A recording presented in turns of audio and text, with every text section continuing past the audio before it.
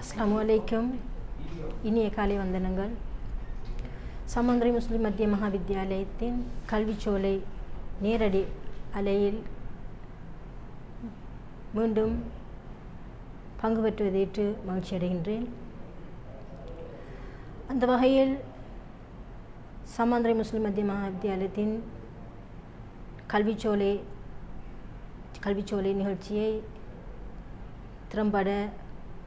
நிகழ்ச்சிக்கு திறம்பட ஆதரவு அனுசரணை வழங்கி கொண்டிருக்கின்ற நியூஸ் ப்ளஸ் ஸ்தாபனத்திற்கும் மற்றும் பாடசாலை முதல்வர் ஏசிஏஎம் இஸ்மாயில் சார் அவர்களுக்கும் முதற்கண் நன்றியை தெரிவித்துக் கொண்டு இக்காலகட்டங்களில் மாணவர்கள் வீடுகளில் முடங்கிக் கொண்டிருக்கும் சந்தர்ப்பத்தில் கல்விச்சோலை நிகழ்ச்சியானது சிறந்த பலபாளர்களை கொண்டு மாணவர்களுக்கு உயர்தர மாணவர்களுக்கு மாத்திரமன்றி சாதாரண தரம் இருமொழி பிரிவு போன்ற பிரிவுகளில் உள்ள சிறந்த பலவாளர்களை கொண்டு இந்நிகழ்ச்சியை மாணவர்களுக்கு வழங்கிய வண்ணம் இருக்கின்றது. எனவே மாணவர்கள் நிச்சயமாக இந்நிகழ்ச்சி நிரலில் மூலம் தொடர்பை ஏற்படுத்தி உங்கள் கற்றல் செயற்பாடுகளை சிறந்த முறையில் முன்னெடுத்து செல்வதன் மூலம் உங்கள் பெறுபவர்களை உயர்ந்த நிலைக்கு கொண்டு வரலாம் என கூறி இன்றைய விடயத்துக்கு வருகின்றேன். இன்று நான் எடுத்துக்கொண்ட விடயம் என்ன சென்றால், பொருளியலில் முதலாவது அழகான பொருளியல் அறிமுகம், இன்ட்ரடக்ஷன் ஆஃப் எக்கனாமிக்ஸ். அறிமுகத்தில் மீட்டல் கடந்த கால நடைபெற்ற பரீட்சை வினாக்களுடன் தொடர்புபட்ட வகையில் மீட்டல் ஒன்றை மேற்கொள்ளலாம் என்று நினைக்கின்றேன்.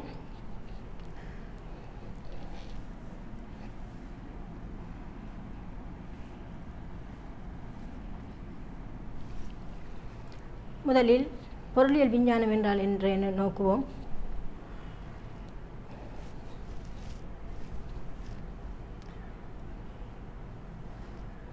பொருளியல் ஒரு விஞ்ஞானமாகும்.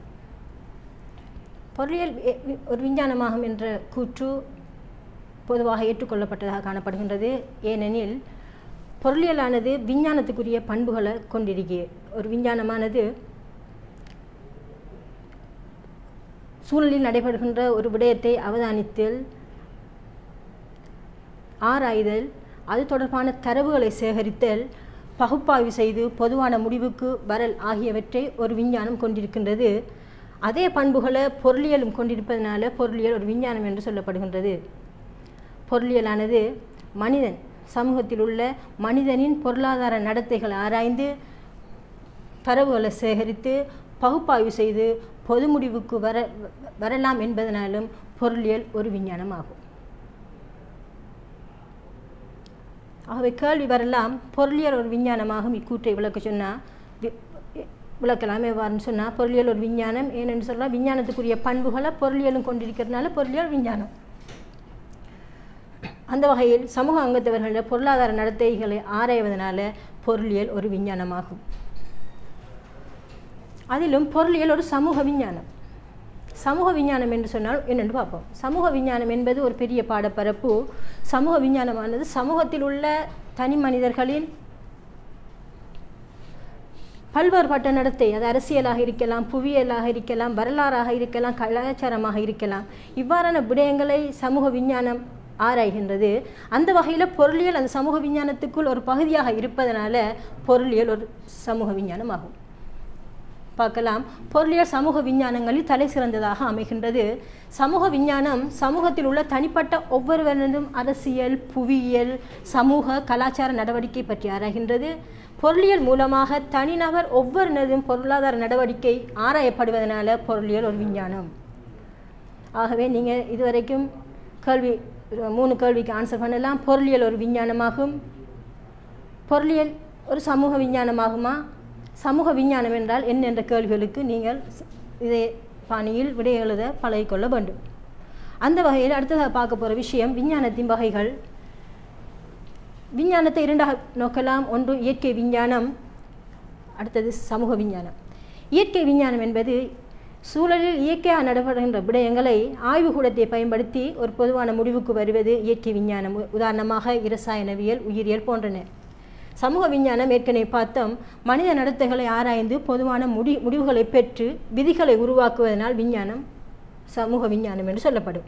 அந்த வகையில் பொருளியலில் காணப்படுகின்ற கோட்பாடுகள் விதிகள் அனைத்தும் விஞ்ஞான முறையின் அடிப்படையில் கட்டி எழுப்பப்படுவதனால பொருளியல் ஒரு விஞ்ஞானமாகும். பொருளியல் ஒரு விஞ்ஞானம், அதிலும் பொருளியல் ஒரு சமூக விஞ்ஞானமாகும். ஆகவே பொருளியல் ஒரு சமூக விஞ்ஞானமாகும்.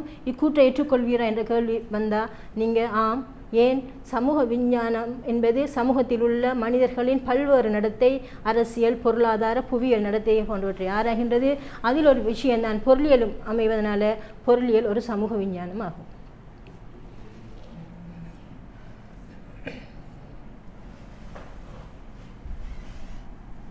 இப்போ பார்ப்போம், இயற்கை விஞ்ஞானத்துக்கும் சமூக விஞ்ஞானத்துக்கும் இடையிலான வேறுபாடுகள் என்னென்று.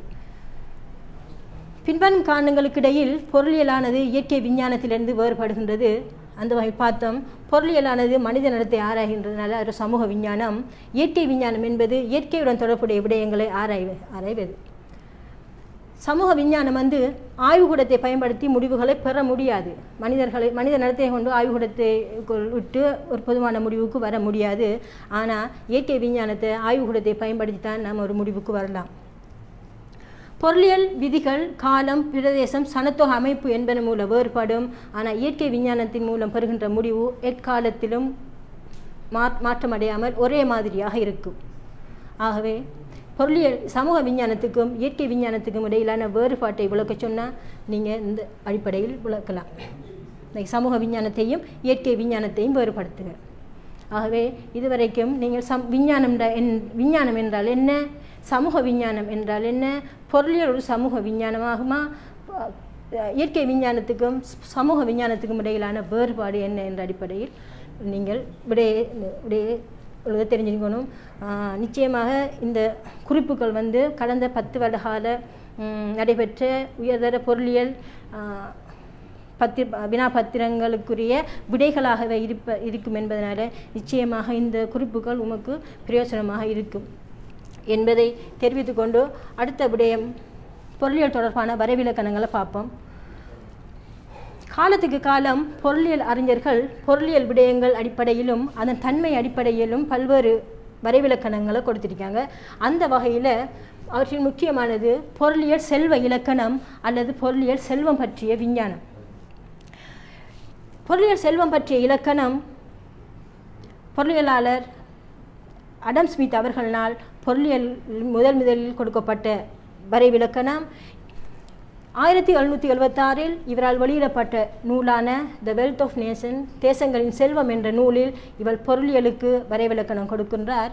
இவர் என்ன சொல்றாருன்னு சொன்னால், மனித நடவடிக்கைகள் முக்கிய நோக்கம் செல்வத்தை திரட்டுவதாகும். மனித நடவடிக்கைகள் முக்கியமான நோக்கம் செல்வத்தை திரட்டுவதாகும். ஒவ்வொரு தனி மனிதனும் சுயநலம் கொண்டு செல்வத்தை அதிகரிக்க முயலும் போது நாட்டின் செல்வம் அதிகரிக்கும் என இவர் கூறுகின்றார். ஆகவே செல்வம் பற்றிய ஆராய்ச்சியே பொருளியல் என பொருளியல் அறிஞர் அடம் ஸ்மித் அவர்கள் கூறுகின்றார்கள். இவர் முதலில் பொருளியலுக்கு வரைவிலக்கணம் கொடுத்தவர் என்பதனால இவருக்கு பெயர் ஃபாதர் ஆஃப் எக்கனாமிக், பொருளியலின் தந்தை என இவர் அழைக்கப்படுகின்றார்.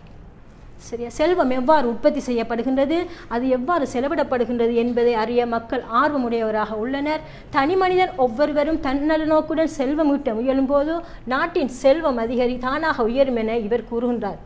பொருளாதார நடவடிக்கைகள் அனைத்துக்கும் செல்வமே அடிப்படையானது என இவரது வரைவிலக்கணம் கூறுகின்றது. எனினும் இவரது காலகட்டத்திலேயே இவரது வரைவிலக்கணம் மக்கள் மத்தியில் விமர்சனத்துக்குள்ளாகியது. அந்த வகையில் அடம் ஸ்மித்தின் காலப்பகுதியில் மதம், கலாச்சாரம் ஆகிய துறைகளில் மக்கள் மிகுந்த நம்பிக்கை கொண்டிருந்தனால இவரது கருத்துக்களை மக்கள் செல்வாக்கம் பெறவில்லை. செல்வம் என்பதற்கு பணத்தை சேகரித்தல் எனும் குறுகிய அளவிலான வரைவிலக்கணம் இவரால் முன்வைக்கப்பட்டது என்பது தவறான கருத்தாகும். அது மாத்திரமல்ல, மதவாதிகளும் அறிஞர்களும் சொல்கிறாங்க இது படிக்க தகுதியற்ற பாடம். ஏன்னு சொன்னால் மக்கள் மத்தியில் இவர் பணமோகத்தை, செல்வ மோகத்தை ஈட்டுகின்றார். ஆகவே இவரது கருத்தை ஏற்றுக்கொள்ள முடியாது என்று சொல்லி இவரது கருத்து நிராகரிக்கப்படுகின்றது.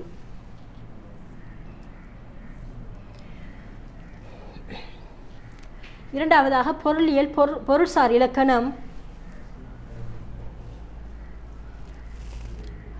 அல்லது பொருளியல் மனிதநலன் பற்றிய விஞ்ஞானம். இந்த கோட்பாடு 1890 அல்ஃபிரட் மார்சல் எனும் பொருளியல் அறிஞர் அவரது நூலான பொருளியல் மூல தத்துவம் என நூலில் பொருளியலுக்கு புதிய வரைவிலக்கணம் கொடுக்கின்றார். இவர் என்ன சொல்றாருன்னு சொன்னால், மனிதன் தனது வாழ்க்கையை சிறப்பாக அமைத்து கொள்ள எவையெல்லாம் தேவைப்படுகின்றதோ அதுதான் பொருளியல் என கூறுகின்றார். அதாவது பொருளியல் செல்வத்தை ஆராயும் அதே வேளை மனித நலம் பற்றியும் ஆராய்கின்றது என குறிப்பிடுகின்றார். இவர் மனிதன் தனது வாழ்க்கையை சிறந்த முறையில் அமைத்துக்கொள்ள மேற்கொள்ளும் அனைத்து நடவடிக்கைகளையும் பொருளியல் என குறிப்பிடுகின்றார். இவரது வரைவிலக்கணம் மனிதனது பொருளாதார நலனை மட்டும் அடிப்படையாக கொண்டிருப்பதனால் இவரது கருத்தும் பின்வந்த பொருளியல் அறிஞர்களால் விமர்சனத்துக்கு உள்ளாக்கப்பட்டது. ஏனெனில் ஒரு மனிதனின் வாழ்க்கை சிறப்பாக அமைய வேண்டும் சொன்னால் பொருளாதார விடயங்கள் மாத்திரமல்ல, ஏனைய சமூக சமய கலாச்சார விடயங்கள் சேரும் போதுதான் அந்த மனிதனின் வாழ்க்கை சிறந்ததாக அமையும். ஆனால் இவர் பொருளாதார விடயங்களை மட்டுமே கருத்தில் கொள்கின்றாரே தவிர சமய கலாச்சார பண்பாட்டு நடவடிக்கைகளை இவர் கருத்தில் கொள்ளவில்லை என்பதனால இவரது வரைவிலக்கணமும் குறைபாடுடையதாக காணப்படுகின்றது. மனித நலன்களை பொருளாதார நலன்கள் மாத்திரமன்றி சமூக சமய கலாச்சார பண்பாட்டு நடவடிக்கைகளும் தீர்மானிக்கின்றது. இவற்றுக்கு முக்கியத்துவம் கொடுக்காமல் இவரது வரைவிலக்கணம் அமைந்திருப்பது ஒரு பெரிய குறைபாடாகும். மூன்றாவது, பொருளியல் அருமை பற்றிய வரைவிலக்கணம் அல்லது பொருளியல் அருமை பற்றிய விஞ்ஞானம். இது பொருளியலில் மிக முக்கியத்துவம் இந்த வரைவிலக்கணமாக காணப்படுகின்றது. 1932 லயனல் ரொபின்சன் அவர்கள் அவரது நூலான பொருளாதார இயலும் இயல்பு முக்கியத்துவம் என்ற நூலில் பொருளியலுக்கு அருமை பற்றி வரைவிலக்கணம் கொடுக்கிறார். அருமை என்று சொன்னால் என்ன? அருமை என்பது மனிதரின் தேவைகள் எண்ணற்று காணப்படுகின்றது. ஆனால் அவற்றை பூர்த்தி செய்யக்கூடிய வளம் பற்றாக்குறைவாக காணப்படுகின்றது. எனவே இந்த பற்றாக்குறைவாக காணப்படுகின்ற வளங்களை கொண்டு மனிதனது எண்ணற்ற தேவையை எவ்வாறு பூர்த்தி செய்யலாம் என்பது பற்றி ஆராயும் முறையில் தான் பொருளியல் என கூறுகின்றார். இன்னொரு இந்த மனித தேவைகள் பல்வேறு பயன்பாடுகளை கொண்ட பற்றாக்குறையான வளங்கள் என்பவற்றுக்கிடையே தொடர்புபடும் மனித நடவடிக்கைகளே பொருளியல் என இவர் குறிப்பிடுகின்றார். இவரது வரைவிலக்கணத்தில் காணப்படும் முக்கிய அம்சங்கள் எண்ணிறைந்த மனித தேவைகள், 2 மாற்று பயன்பாடுடைய பற்றாக்குறையான வளங்கள் ஆகிய எண்ணக்கருக்கள் எச்சூழலுக்கும் எக்காலத்துக்கும் பொருந்தக்கூடியதாக அமைவதால் பொருளியல் வரைவிலக்கண வரலாற்றில் சிறப்பிடம் பெறுகின்றது. இவரது கருத்துக்கள் பொருளியல் எல்லையை நெருப்படுத்தியதோடு பல நடவடிக்கைகளையும் இணைத்துள்ளது. நான்காவதாக, பொருளியல் வளர்ச்சி பற்றிய வரைவிலக்கணம் 1948 பேராசிரியர் சாமுவேல்சன் என்பவர் பொருளியல் விஞ்ஞானம் என்னும் நூலில் பொருளியலுக்கு விளக்கம் அளிக்கின்றார். இவர் பயனுடைய பண்டங்களை உற்பத்தி செய்வதற்காக சமூகம் அருமையான வளங்களை எவ்வாறு பயன்படுத்துகின்றது, அவ்வாறு பயன்படுத்தி உற்பத்தி செய்யப்பட்ட வளங்களை சமூகத்தின் பல்வேறுபட்ட வருமானத்திலே எவ்வாறு பங்கீடு செய்கின்றது என்பது பற்றி கூறுகின்றார். வளம் அருமையான வளங்களை வினைத்திறன் விதத்தில் பயன்படுத்தணும். சமூகத்துக்கு முன்னுரிமை அடிப்படையில் தேவையான பொருட்களை நோக்கி வளத்தை ஒதுக்கீடு செய்யணும். அவ்வாறு ஒதுக்கீடு செய்து உற்பத்தி செய்யப்பட்ட பொருட்கள் சேவைகளை பல்வேறுபட்ட வருமான வகுப்பினரிடையே எவ்வாறு பங்கீடு செய்யலாம் என்பது பற்றி ஆராயும் முறையில் தான் பொருளியல் என சாமுவேல்சன் கூறுகின்றார். இவரது கருத்தில் காணப்படுகின்ற முக்கிய விடயம் வள அருமையான வளங்களை செயற்திறன் மிக்க விதத்தில் பயன்படுத்தல். இங்கு செயற்திறன் மிக்க விதம் என்பது சமூகத்துக்கு சமூகத்தின் குறிப்பிட்ட நேரத்தில் சமூகத்துக்கு எந்த பண்டத்தின் தேவை அதிகமாக காணப்படுகின்றதோ அந்த பண்டத்தை நோக்கி பலத்தை ஒதுக்கீடு செய்வதுதான் செயற்திறன் மிக்க விதத்தை பயன்படுத்தல் என்று சொல் குறிக்கின்றது.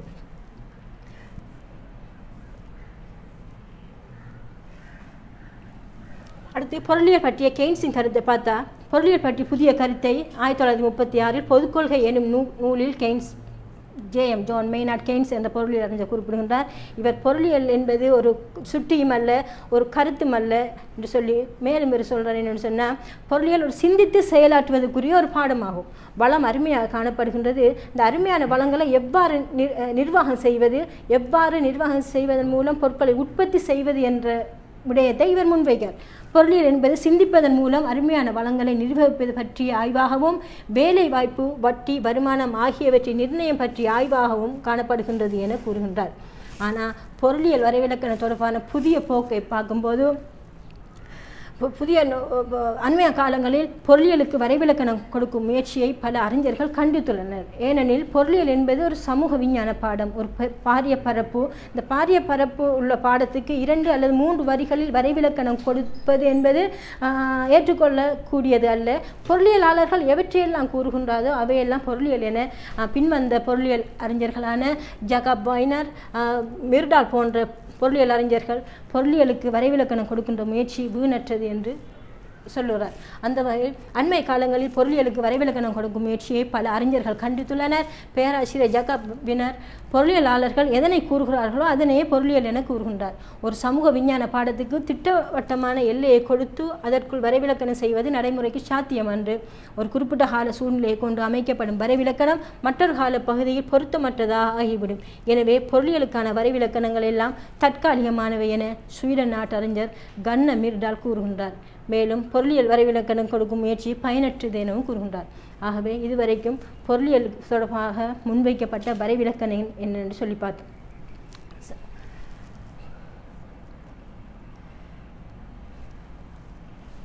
அடுத்து பொருளியல் கல்வியின் முக்கியத்துவம். ஏன் பொருளியல் கல்வியை மாணவர்கள் கற்க வேண்டும்? ஒன்று, பொருளியல் கல்வியை கற்பதன் மூலம் கல்வி அறிவு வளர்ச்சி அடையும்.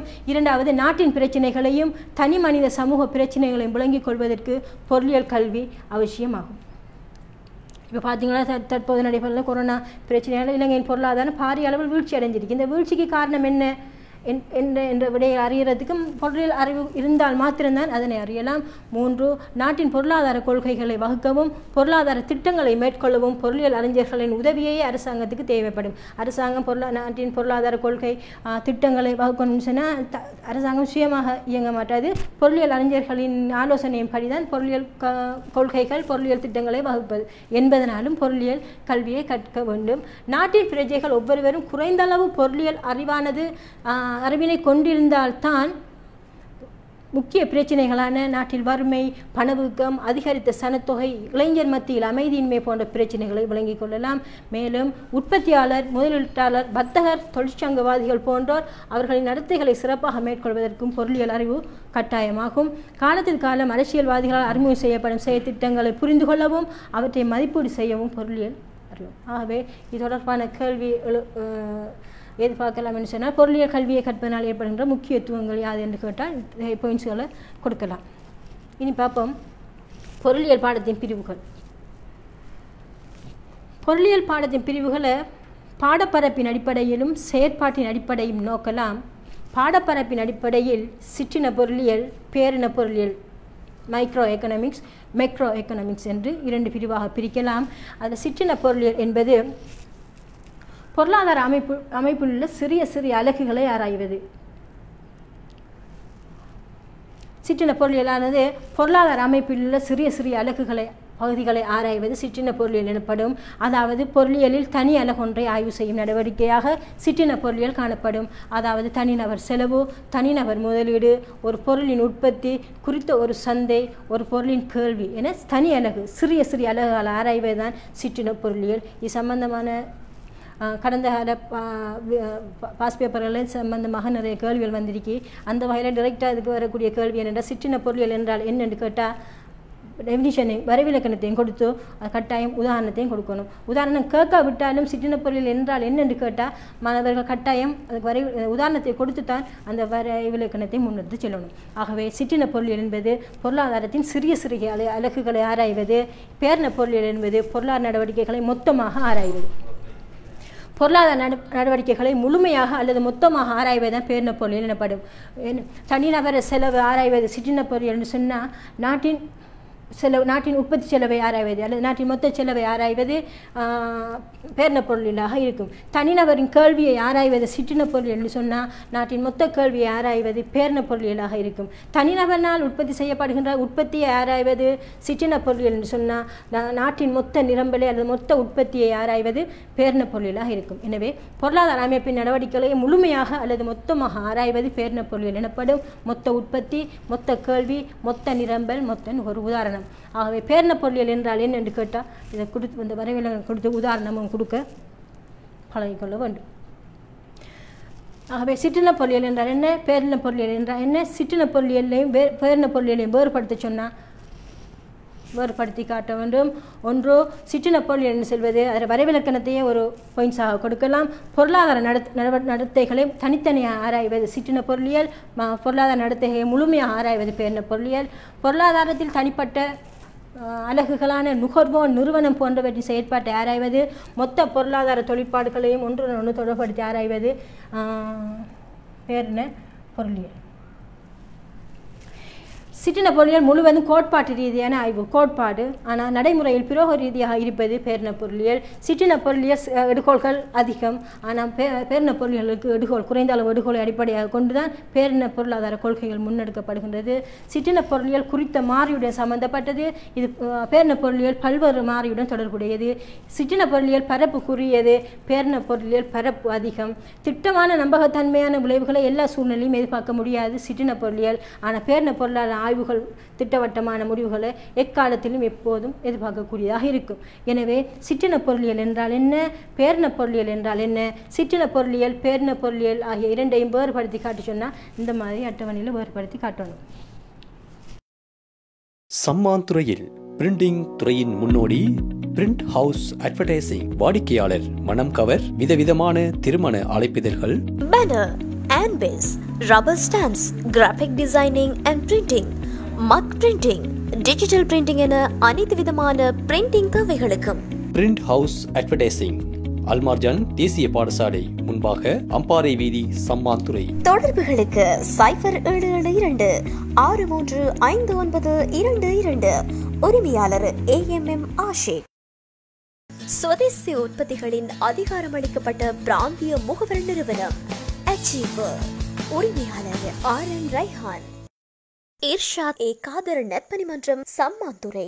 மொஃபோ நென்சலர் and education college, மொஃபோ sports club, 2015 O level batch foundation Sammanthurai. Future Sammanthurai. Reliance printing and advertising, Rushan studio Sammanthurai. இந்த சிற்றின பொருளியல் பேரின பொருளியலில் பகுதி 1 முதலாவது 2வது வினாக்களை எதிர்பார்க்கலாம். அதில் வரக்கூடிய வினாக்கள் பின்வரும் கூற்றுக்களில் எது சிற்றின பொருளியல் கூற்றாகும், பின்வரும் கூற்றுக்களில் எது பேரின பொருளியல் கூற்றாகும் என்ற விஷயங்கள் அடிப்படையாக கொண்டு கடந்த காலங்களில் கேள்விகள் வந்திருப்பதை பார்க்கலாம். அந்த வகையில் உதாரணமாக நுவரெலியா மாவட்டத்தின் தேயிலை உற்பத்தியாளரான சிவபாலன் ஒரு வருடத்தில் தனது தேயிலை உற்பத்தி 50% உயர்வதாக கூறுகின்றார். இலங்கை மத்திய வங்கி ஆண்டறிக்கையின்படி சென்ற வருடத்துடன் ஒப்பிடுகையில் 10% குறைந்துள்ளது. மேற்கூறப்பட்ட கூற்றிலிருந்து சிற்றின பொருளியல் பேரின பொருளியல் கூட்டுகளை தெரிவு சொன்னால் சிற்றின பொருளியல் சிவபாலன் என்பது ஒரு சிறிய அலகு. ஆகவே நுவரெலியா மாவட்டத்தில் தேயிலை உற்பத்தியாளரான சிவபாலன் ஒரு வருடத்தில் தனது தேயிலை உற்பத்தி 50% உயர்வதாக கூறுவது சிற்றின பொருளியல் கூற்று. இலங்கை மத்திய வங்கியின் ஆண்டறிக்கையில் காணப்படுகின்ற விஷயங்கள் அனைத்தும் பேரின பொருளாதார விடயங்களை அடிப்படையாக கொண்டது. ஆகவே மத்திய வங்கி ஆண்டறிக்கையின்படி சென்ற வருடத்துடன் ஒப்பிடுகையில் 10% குறைந்துள்ளது என்பது பேரின பொருளியல் கூற்றாக காணப்படும். இப்போ பார்த்தோம் பாடப்பரப்பின் அடிப்படையில் பொருளியலை சிற்றின பொருளியல் என்றால் என்ன, பேரின பொருளியல் என்றால் என்ன பார்த்தோம். இப்போ செயற்பாட்டின் அடிப்படையில் நேர்பொருளியல் நியம பொருளியல் என்றால் என்னென்று பார்ப்போம். நேர்பொருளியல் என்பது உண்மையான உலகில் நடைபெறுகின்ற விடயங்களை அவ்வாறு எடுத்து கூறுவது நேர்பொருளியல் என்று சொல்லப்படும்.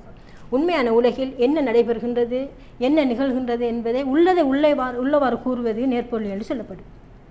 தற்போது இலங்கையில் கொரோனா தொற்றாளர்களின் எண்ணிக்கை அதிகமாக காணப்படுகின்றது என்பது நிஜ உலகில் உண்மையாக நடக்கின்ற விடயங்களை அப்படியே கூறுவது, மாற்றமும் திரிப்பும் இல்லாமல் உள்ளதை உள்ளவாறு கூறுவது நேர்பொருளியல் கூற்றாக எனப்படும். அதாவது உள்ளவற்றை ஆராய்ந்து உள்ளவாறை விளக்குவது நேர்பொருளியல். நேர்பொருளியலானது பல்வேறு பொருளியல் விதிகளின் ஊடாக கட்டியெழுப்பப்படுகின்றது. எனவே பொருளியலில் காணப்படுகின்ற விதிகள் அனைத்தும் நேர்பொருளியல் ஆகும். இப்போ உள்நாட்டில் கொரோனா வைரஸின் தாக்கத்தினால் உள்நாட்டு பொருளாதாரம் மிகவும் மோசமான நிலையில் வீழ்ச்சி அடைந்துள்ளது என்பது உள்ளதை உள்ளவாறு கூறுறோம். அதுதான் சொல்கிறோம் நேர்பொருளியல் என்று சொல்கிறோம். இதில் பொருளியலில் காணப்படுகின்ற விதிகள், உதாரணமாக கேள்வி அதிகரித்தா விலை கூடும், உற்பத்தி அதிகரித்தா விலை குறையும் என்பதெல்லாம் விதி. இந்த விதிகள் அனைத்தும் நேர்பொருளியலின் ஊடாக கட்டியெழுப்பப்பட்டது. சரியா? இலங்கையின் தற்போதைய பொருளாதார வளர்ச்சி வீதம் 3.5. இது 2013ஆம் ஆண்டைய தகவல். தற்போதைய பொருளாதார வளர்ச்சி வீதம் 3.5 வீதம். தற்போதைய பணவீக்க வீதம் 4.5% காணப்படுகின்றது. அடுத்தது இதெல்லாம் உள்ளதை உள்ளவாறு கூறும். தற்போது இலங்கையின் மின்சார கட்டணம் உயர்வடைந்துள்ளது. வட்டி வீதம் உயர்ந்தால் சேமிப்பு அதிகரிக்கும் விதி. பொருளியலில் காணப்படுகின்ற விதிகள் அனைத்தும் நேர்பொருளியலாக காணப்படும். கேள்வி அதிகரித்தால் விலை அதிகரிக்கும் என்பது விதி இது பொருளியலில் காணப்படுகின்ற விதிகள் அனைத்தும் நேர்பொருளியலாக காணப்படும். நேர்பொருளியல் என்பது உள்ளதை உள்ளவாறு எடுத்து கூறுவது நேர்பொருளியல் ஆகும். ஆகவே நேர்பொருளியல் என்றால் என்னென்று கேட்டால் வரைவிலக்கணத்தை கொடுத்து உதாரணம் எழுத பழக வேண்டும். MCQவுக்கு பின்வரும் கூற்றுக்களில் நேர்பொருளியல் கூற்று எது என்று கேட்டு வந்தால் நீங்கள் சிறந்த முறையில் விடையளிக்க பழக வேண்டும். அடுத்தது நியம பொருளியல். நியம பொருளியல் என்பது ஒரு பொருளாதாரம் சிறந்த பொருளாதாரமாக இருக்க வேண்டும் என்று சொன்னால் அல்லது பொருளாதார பிரச்சனைகளை எவ்வாறு தீர்க்க வேண்டும் போன்ற விடயங்களுக்கு ஆலோசனை வழங்குவதுதான் நியம பொருளியல். ஒரு நாட்டின் பொருளாதாரம் நாட்டில் கொரோனா வைரஸின் தாக்கம் வந்து பொருளாதார வளர்ச்சிக்கு பதிலாக வீழ்ச்சி ஏற்படுத்தியிருக்க அநேகமான தொழிலாளர்கள் வேலைகள் வந்து இருக்க இவ்வாறு உண்மையான உலகில் நடைகின்ற பிரச்சனைகளுக்கு எவ்வாறு தீர்வு காணுவதன் மூலம் பொருளாதாரத்தை சிறந்த பொருளாதாரமாக மாற்றலாம் என்பதுதான் நியம பொருளியல். ஒரு பொருளாதாரம் சிறந்த பொருளாதாரமாக எப்படி இருக்க வேண்டும், எப்படி இயங்க வேண்டும், பொருளாதார பிரச்சனைகளை எவ்வாறு தீர்க்க வேண்டும் என்பதற்கான ஆலோசனைகளை வழங்குவது நியம பொருளியல். இந்த நியம பொருளியல் எல்லாம் கொள்கை மூலம் கட்டியெழுப்பப்படும். நேர்பொருளியல் வந்து விதிகளின் மூலம் கட்டியெழுப்பப்படும். நியம பொருளியல் வந்து கொள்கைகள் மூலம் கட்டியெழுப்பப்படும். ஆகவே நாட்டில் காணப்படுகின்ற அரசியல் பொருளாதார கொள்கைகள் அனைத்தும் நியம பொருளியலின் வகையைச் சேர்ந்ததாக காணப்படும்.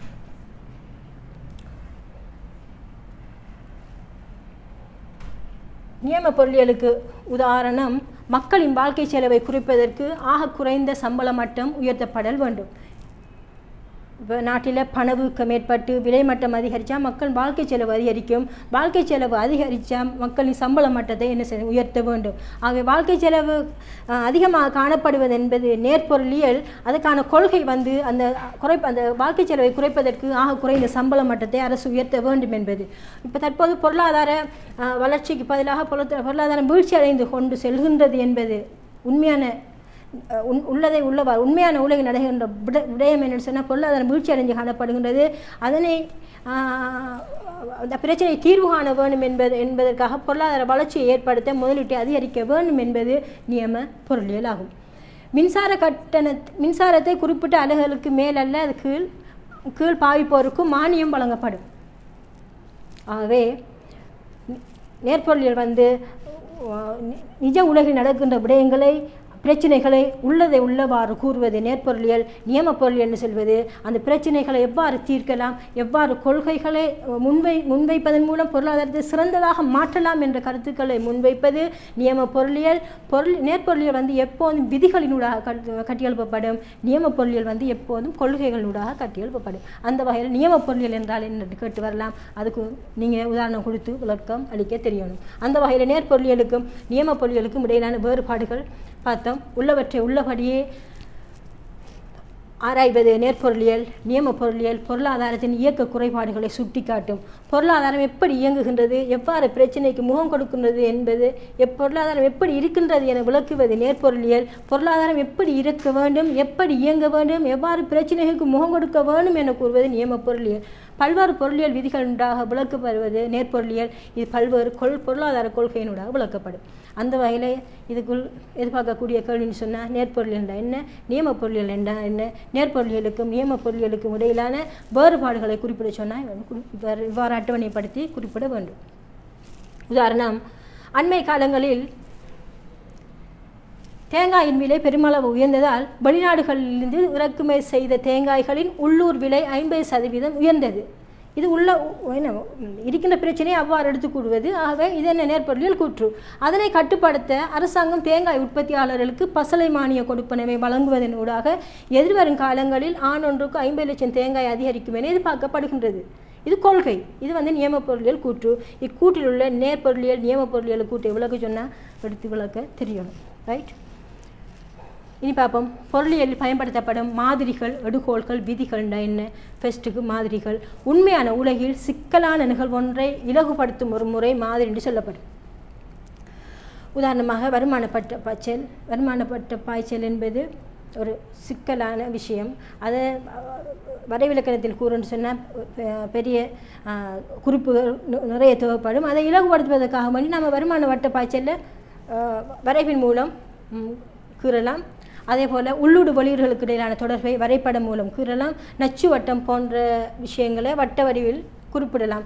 ஆகவே மாதிரிகள் என்பது உண்மையான உலகில் சிக்கலான நிகழ்வுகளை இலகுபடுத்துகின்ற ஒரு விஷயம்தான் மாதிரி என்று சொல்லப்படும். எடுகோள் இந்த மாதிரிகளை தயாரிக்கும் போது சிக்கலான நிகழ்வுகளை எளிமையாகவும் திட்டவட்டமாக முன்வைக்க உதவும் நிபந்தனை என்று சொல்லப்படும். உதாரணம், எளிய பொருளாதாரம் ஒன்றில் ஒரு நாட்டின் பொருளாதாரத்தில் 4 பிரதான துறை காணப்படும்: வீட்டுத்துறை, நிறுவனத்துறை, அரசுத்துறை, வெளிநாட்டுத்துறை. நாங்கள் இப்போ எளிய பொருளாதாரம் என்று சொல்லக்கல அந்த எடுகோள் ஒன்று எடுக்கும். எளிய பொருளாதாரத்தில் வீட்டுத்துறையும் நிறுவனத்துறை மாத்திரம்தான் சம்பந்தப்படும். அது எடுகோள். அந்த எடுகோள் மூலம் என்ன நடக்குன்னு சொன்னால், மாதிரிகளை தயாரிக்கும் போது சிக்கலான நிகழ்வு ஒன்றை எளிமையாகவும் திட்டவட்டமாகவும் எடுத்து கூறும் இந்த எடுகோள் அடிப்படையாக கொண்டு. அது மாத்திரமல்ல, எளிய பொருளாதாரம் ஒன்றில் அரசுத்துறை, வெளிநாட்டுத்துறை என்பன பங்கு பெறவில்லை. நெல் உற்பத்தி அதிகரிக்க விதை நெல்லும் வளமாக்கியும் மட்டுமே பயன்படுத்தப்படுகின்றது என்ற எடுகோள்களுக்குள் வரையறைகளுக்கு நின்று செயற்படுவதுதான் எடுகோள் என்று சொல்கிறோம். விதிகள் என்று சொல்வது உண்மையான உலகில் இடம்பெறும் நிகழ்வு தொடர்பாக முன்வைக்கப்படும் விஞ்ஞான ரீதியான கூற்று. உதாரணமாக, உண்மையான உலகில் இடம்பெறுகின்ற விஷயம் என்ன சொன்னால், நாட்டின் கேள்வி அதிகரித்தா விலை மட்டம் அதிகரிக்கும் என்பது உண்மையான உலகில் நடைபெறுகின்ற ஒரு நிகழ்வு. அதில் முன்வைக்க பயன்படுத்துகின்ற விஞ்ஞான ரீதியான விளக்கம்தான் விதிகள் எனப்படும். நிரம்பல் அதிகரிக்க விலை குறையும், நாட்டின் உற்பத்தி அதிகரித்தா விலை மட்டம் குறையும் என்பது ஒரு விதி. உற்பத்தி குறைய வேலைவாய்ப்பு குறையும், நாட்டின் உற்பத்தி குறைஞ்சா வேலைவாய்ப்பு. இப்போ இந்த தற்போதைய இலங்கை சூழ்நிலையில் கொரோனா வைரஸினால் நிறைய அளவு உற்பத்திகள் பாதிப்படைஞ்சிருக்கு. அதனால் நிறைய பேர் வேலை வாய்ப்பை இழந்து நிலையில் காணப்படுகின்றனர். வருமானம் அதிகரித்தா சேமிப்பு அதிகரிக்கும். அவை பொருளியலில் காணப்படுவது விதிகள் எல்லாம் விஞ்ஞான முறையில் அடிப்படையை கட்டப்பட்ட விதிகள் எல்லாம் பொருளியலில் விதிகள் என்று சொல்லப்படும். உண்மையான உலகில் இடம்பெறும் நிகழ்வு தொடர்பாக முன்வைக்கப்படும் விஞ்ஞான ரீதியான கூற்றுதான் விதி. ஆகவே கேள்வி வரலாம், பொருளியலில் காணப்படும் மாதிரிகள், விதிகள், எடுகோள்கள் என்பவற்றை விளக்க சொன்னால் இவ்வாறு விளக்கலாம். இப்போ பார்க்க போகிறோம் தேவைகளும் விருப்பங்களும், நீட்ஸ் அண்ட் வாண்ட்ஸ். தேவை என்பது ஒரு மனிதன் வாழ்வதற்கு தேவையான அது குறைந்தபட்ச வசதிகள் தான் தேவைன்னு சொல்லப்படும். வாழ்தலின் பொருட்டு நபர்களுக்கு தேவைப்படும் அது குறைந்தபட்ச வசதிகள் தேவை என்று சொல்லப்படும். இக்குறைந்தபட்ச தேவைகள் மிகச்சிலவாகும்: உணவு, உடை, உறையுள், சுகாதாரம், கல்வி. ஆகவே இந்த விஷயங்கள் ஒரு மனிதன் வாழ்வதற்கு தேவையான அது குறைந்தபட்ச வசதிகள் என்று சொல்லப்படும். இத்தேவைகளை நாம் இரண்டாக பிரிக்கலாம். ஒன்று உடல் ரீதியான தேவை, 2 உள ரீதியான தேவை. உடல் ரீதியான தேவைதான் உணவு, உடை, உறையுள். உள ரீதியானது ஒரு மனிதனுக்கு அன்பு, கருணை, பாதுகாப்பு, சுயமரியாதை, மகிழ்ச்சி என்பன தேவைப்படும். ஆகவே உள ரீதியான தேவைகள் பொருட்கள் சேவைகளின் மூலம் பூர்த்தி செய்ய முடியாது. அன்பு, கருணை, பாதுகாப்பு என்பதெல்லாம் உள ரீதியான காரணிகள். பொருட்கள் சேவைகள் மூலம் பற்றி பூர்த்தி செய்ய முடியாது. ஆனால் உடல் ரீதியான தேவைகளை மாத்திரம்தான் நாம் பொருட்கள் சேவைகள் மூலம் பூர்த்தி செய்ய முடியும். அந்த வகையில் உடல் ரீதியான தேவை உணவு, உடை, உறையுள் என்பனவாகும். உள ரீதியான தேவைகள் பெரும்பாலும் உணர்வுகளோடு தொடர்புடையது. எனவே இத்தேவைகள் பொருளியலுடன் நேரடியாக தொடர்பு கொள்ளாது. ஏனெனில் இவற்றை அளவீடு செய்யக்கூடிய குறிகாட்டிகள் இல்லை. ஏன் உள ரீதியான தேவைகள் பொருளியல் ரீதியான ஆய்வுக்கு உட்படுத்தப்படுவதில்லை என்று சொன்னால், இது உள ரீதியான தேவைகள் பொருட்கள் சேவைகள் மூலம் பூர்த்தி செய்ய முடியாது. அது மாத்திரமல்ல, அவற்றை அளவீடு செய்வதற்கான ஒரு பொதுவான அளவுகோல் இல்லை என்பதனால உள ரீதியான தேவைகள் மாத்திரம்தான் பொருளியல் ஆய்வுக்கு உட்படும். எனவே கேள்வி, உள ரீதியான தேவைகள் பொருளியல் ஆய்வுக்கு உட்படாமைக்கான காரணங்கள் என்னென்று கேட்டால் நீங்கள் காரணங்களை கொடுத்து விளக்கம் அளிக்க தெரியணும். தேவை என்றால் என்ன? உதாரணம் தருகின்ற சொன்னால், தேவை என்பது ஒரு மனிதன் வாழ்வதற்கு தேவையான அது குறைந்தபட்ச வசதிகள் தேவை என்று சொல்லி உதாரணம் கொடுக்க பலவன். விருப்பம் சொல்வது தேவைகள் பார்த்தோம். அந்த தேவைகளை பூர்த்தி செய்து கொள்ளவும் திருப்தியை அதிகரித்து கொள்வதற்காக வேண்டியும் மக்களால் தெரிவு செய்யப்படுகின்ற பல்வேறு வழிமுறைகள் அல்லது வழிகள் தான் விருப்பம் சொல்லப்படும். தேவைகள் பூர்த்தி செய்து கொள்ளவும் திருப்தியை அதிகரித்து கொள்ளவும் மனிதனால் தெரிவு செய்யப்படும் பல்வேறு முறைகள் அல்லது விதங்கள் அல்லது வடிவங்கள் விருப்பம் எனப்படும். மனித தேவைகள் வரையறுக்கப்பட்டவை. தேவைகள் வரையறுக்கப்பட்டதுதான் உணவு, உடை, உறையுள், சுகாதாரம், கல்வி என்பன. ஆனால் விருப்பம் வரையறையற்றன. எனவே வரையறுக்கப்பட்ட தேவைகள் வரையறையற்ற பல்வேறு முறைகளினூடாக அல்லது விதங்களினூடாக பூர்த்தி செய்யப்படும். தேவை உணவாக இருந்தால் விருப்பம் சோறு, புட்டு, பான் என்ற அடிப்படையில் வரையறையற்று செல்லும்.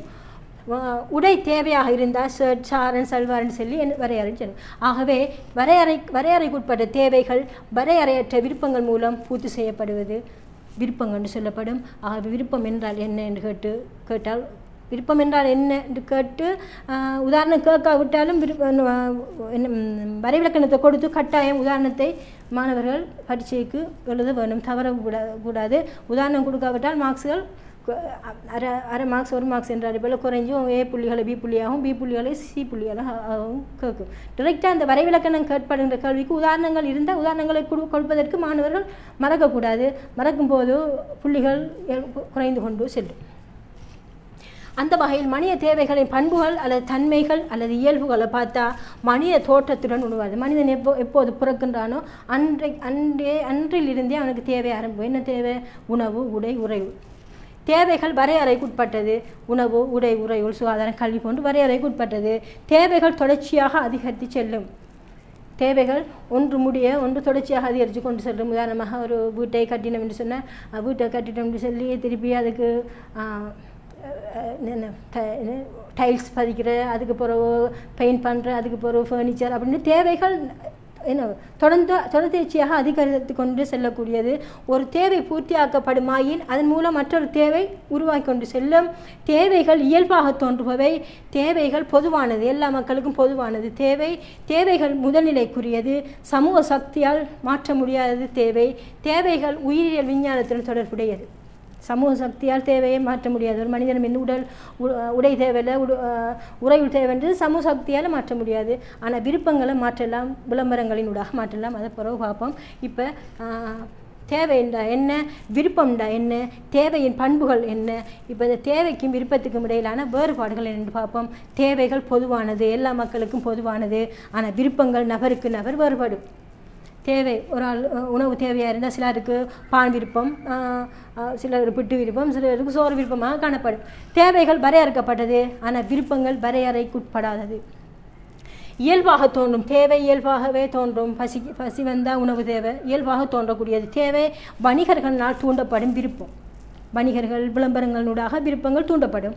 தேவை முதல் நிலைக்குரியது, விருப்பம் 2ஆம் நிலைக்குரியது. சமூக சக்திகளால் தேவையை மாற்ற முடியாது, ஆனால் விருப்பங்களை சமூக சக்திகளால் மாற்றலாம். தேவைகள் அத்தியாவசியமானது, விருப்பங்கள் ஆடம்பரமானது. எனவே மாணவர்களை தேவைக்கும் விருப்பத்துக்கும் இடையிலான வேறுபாடுகளை குறிப்பிடுக. இது தொடர்பாக கடந்த கால வினாக்கள் நிறைய வந்திருக்கே. ஆகவே தேவை விருப்பம் படிக்கல எந்த ஒரு விஷயத்தையும் எந்த ஒரு பாட அழகையும் ஆழமாக கற்று அந்த கடந்த கால வருட வினாக்களுடன் தொடர்படுத்தி கற்கும் போது சிறந்த பெறுபற்றை அடையலாம் என கூறி அடுத்த விடயத்துக்கு வருகின்றேன்.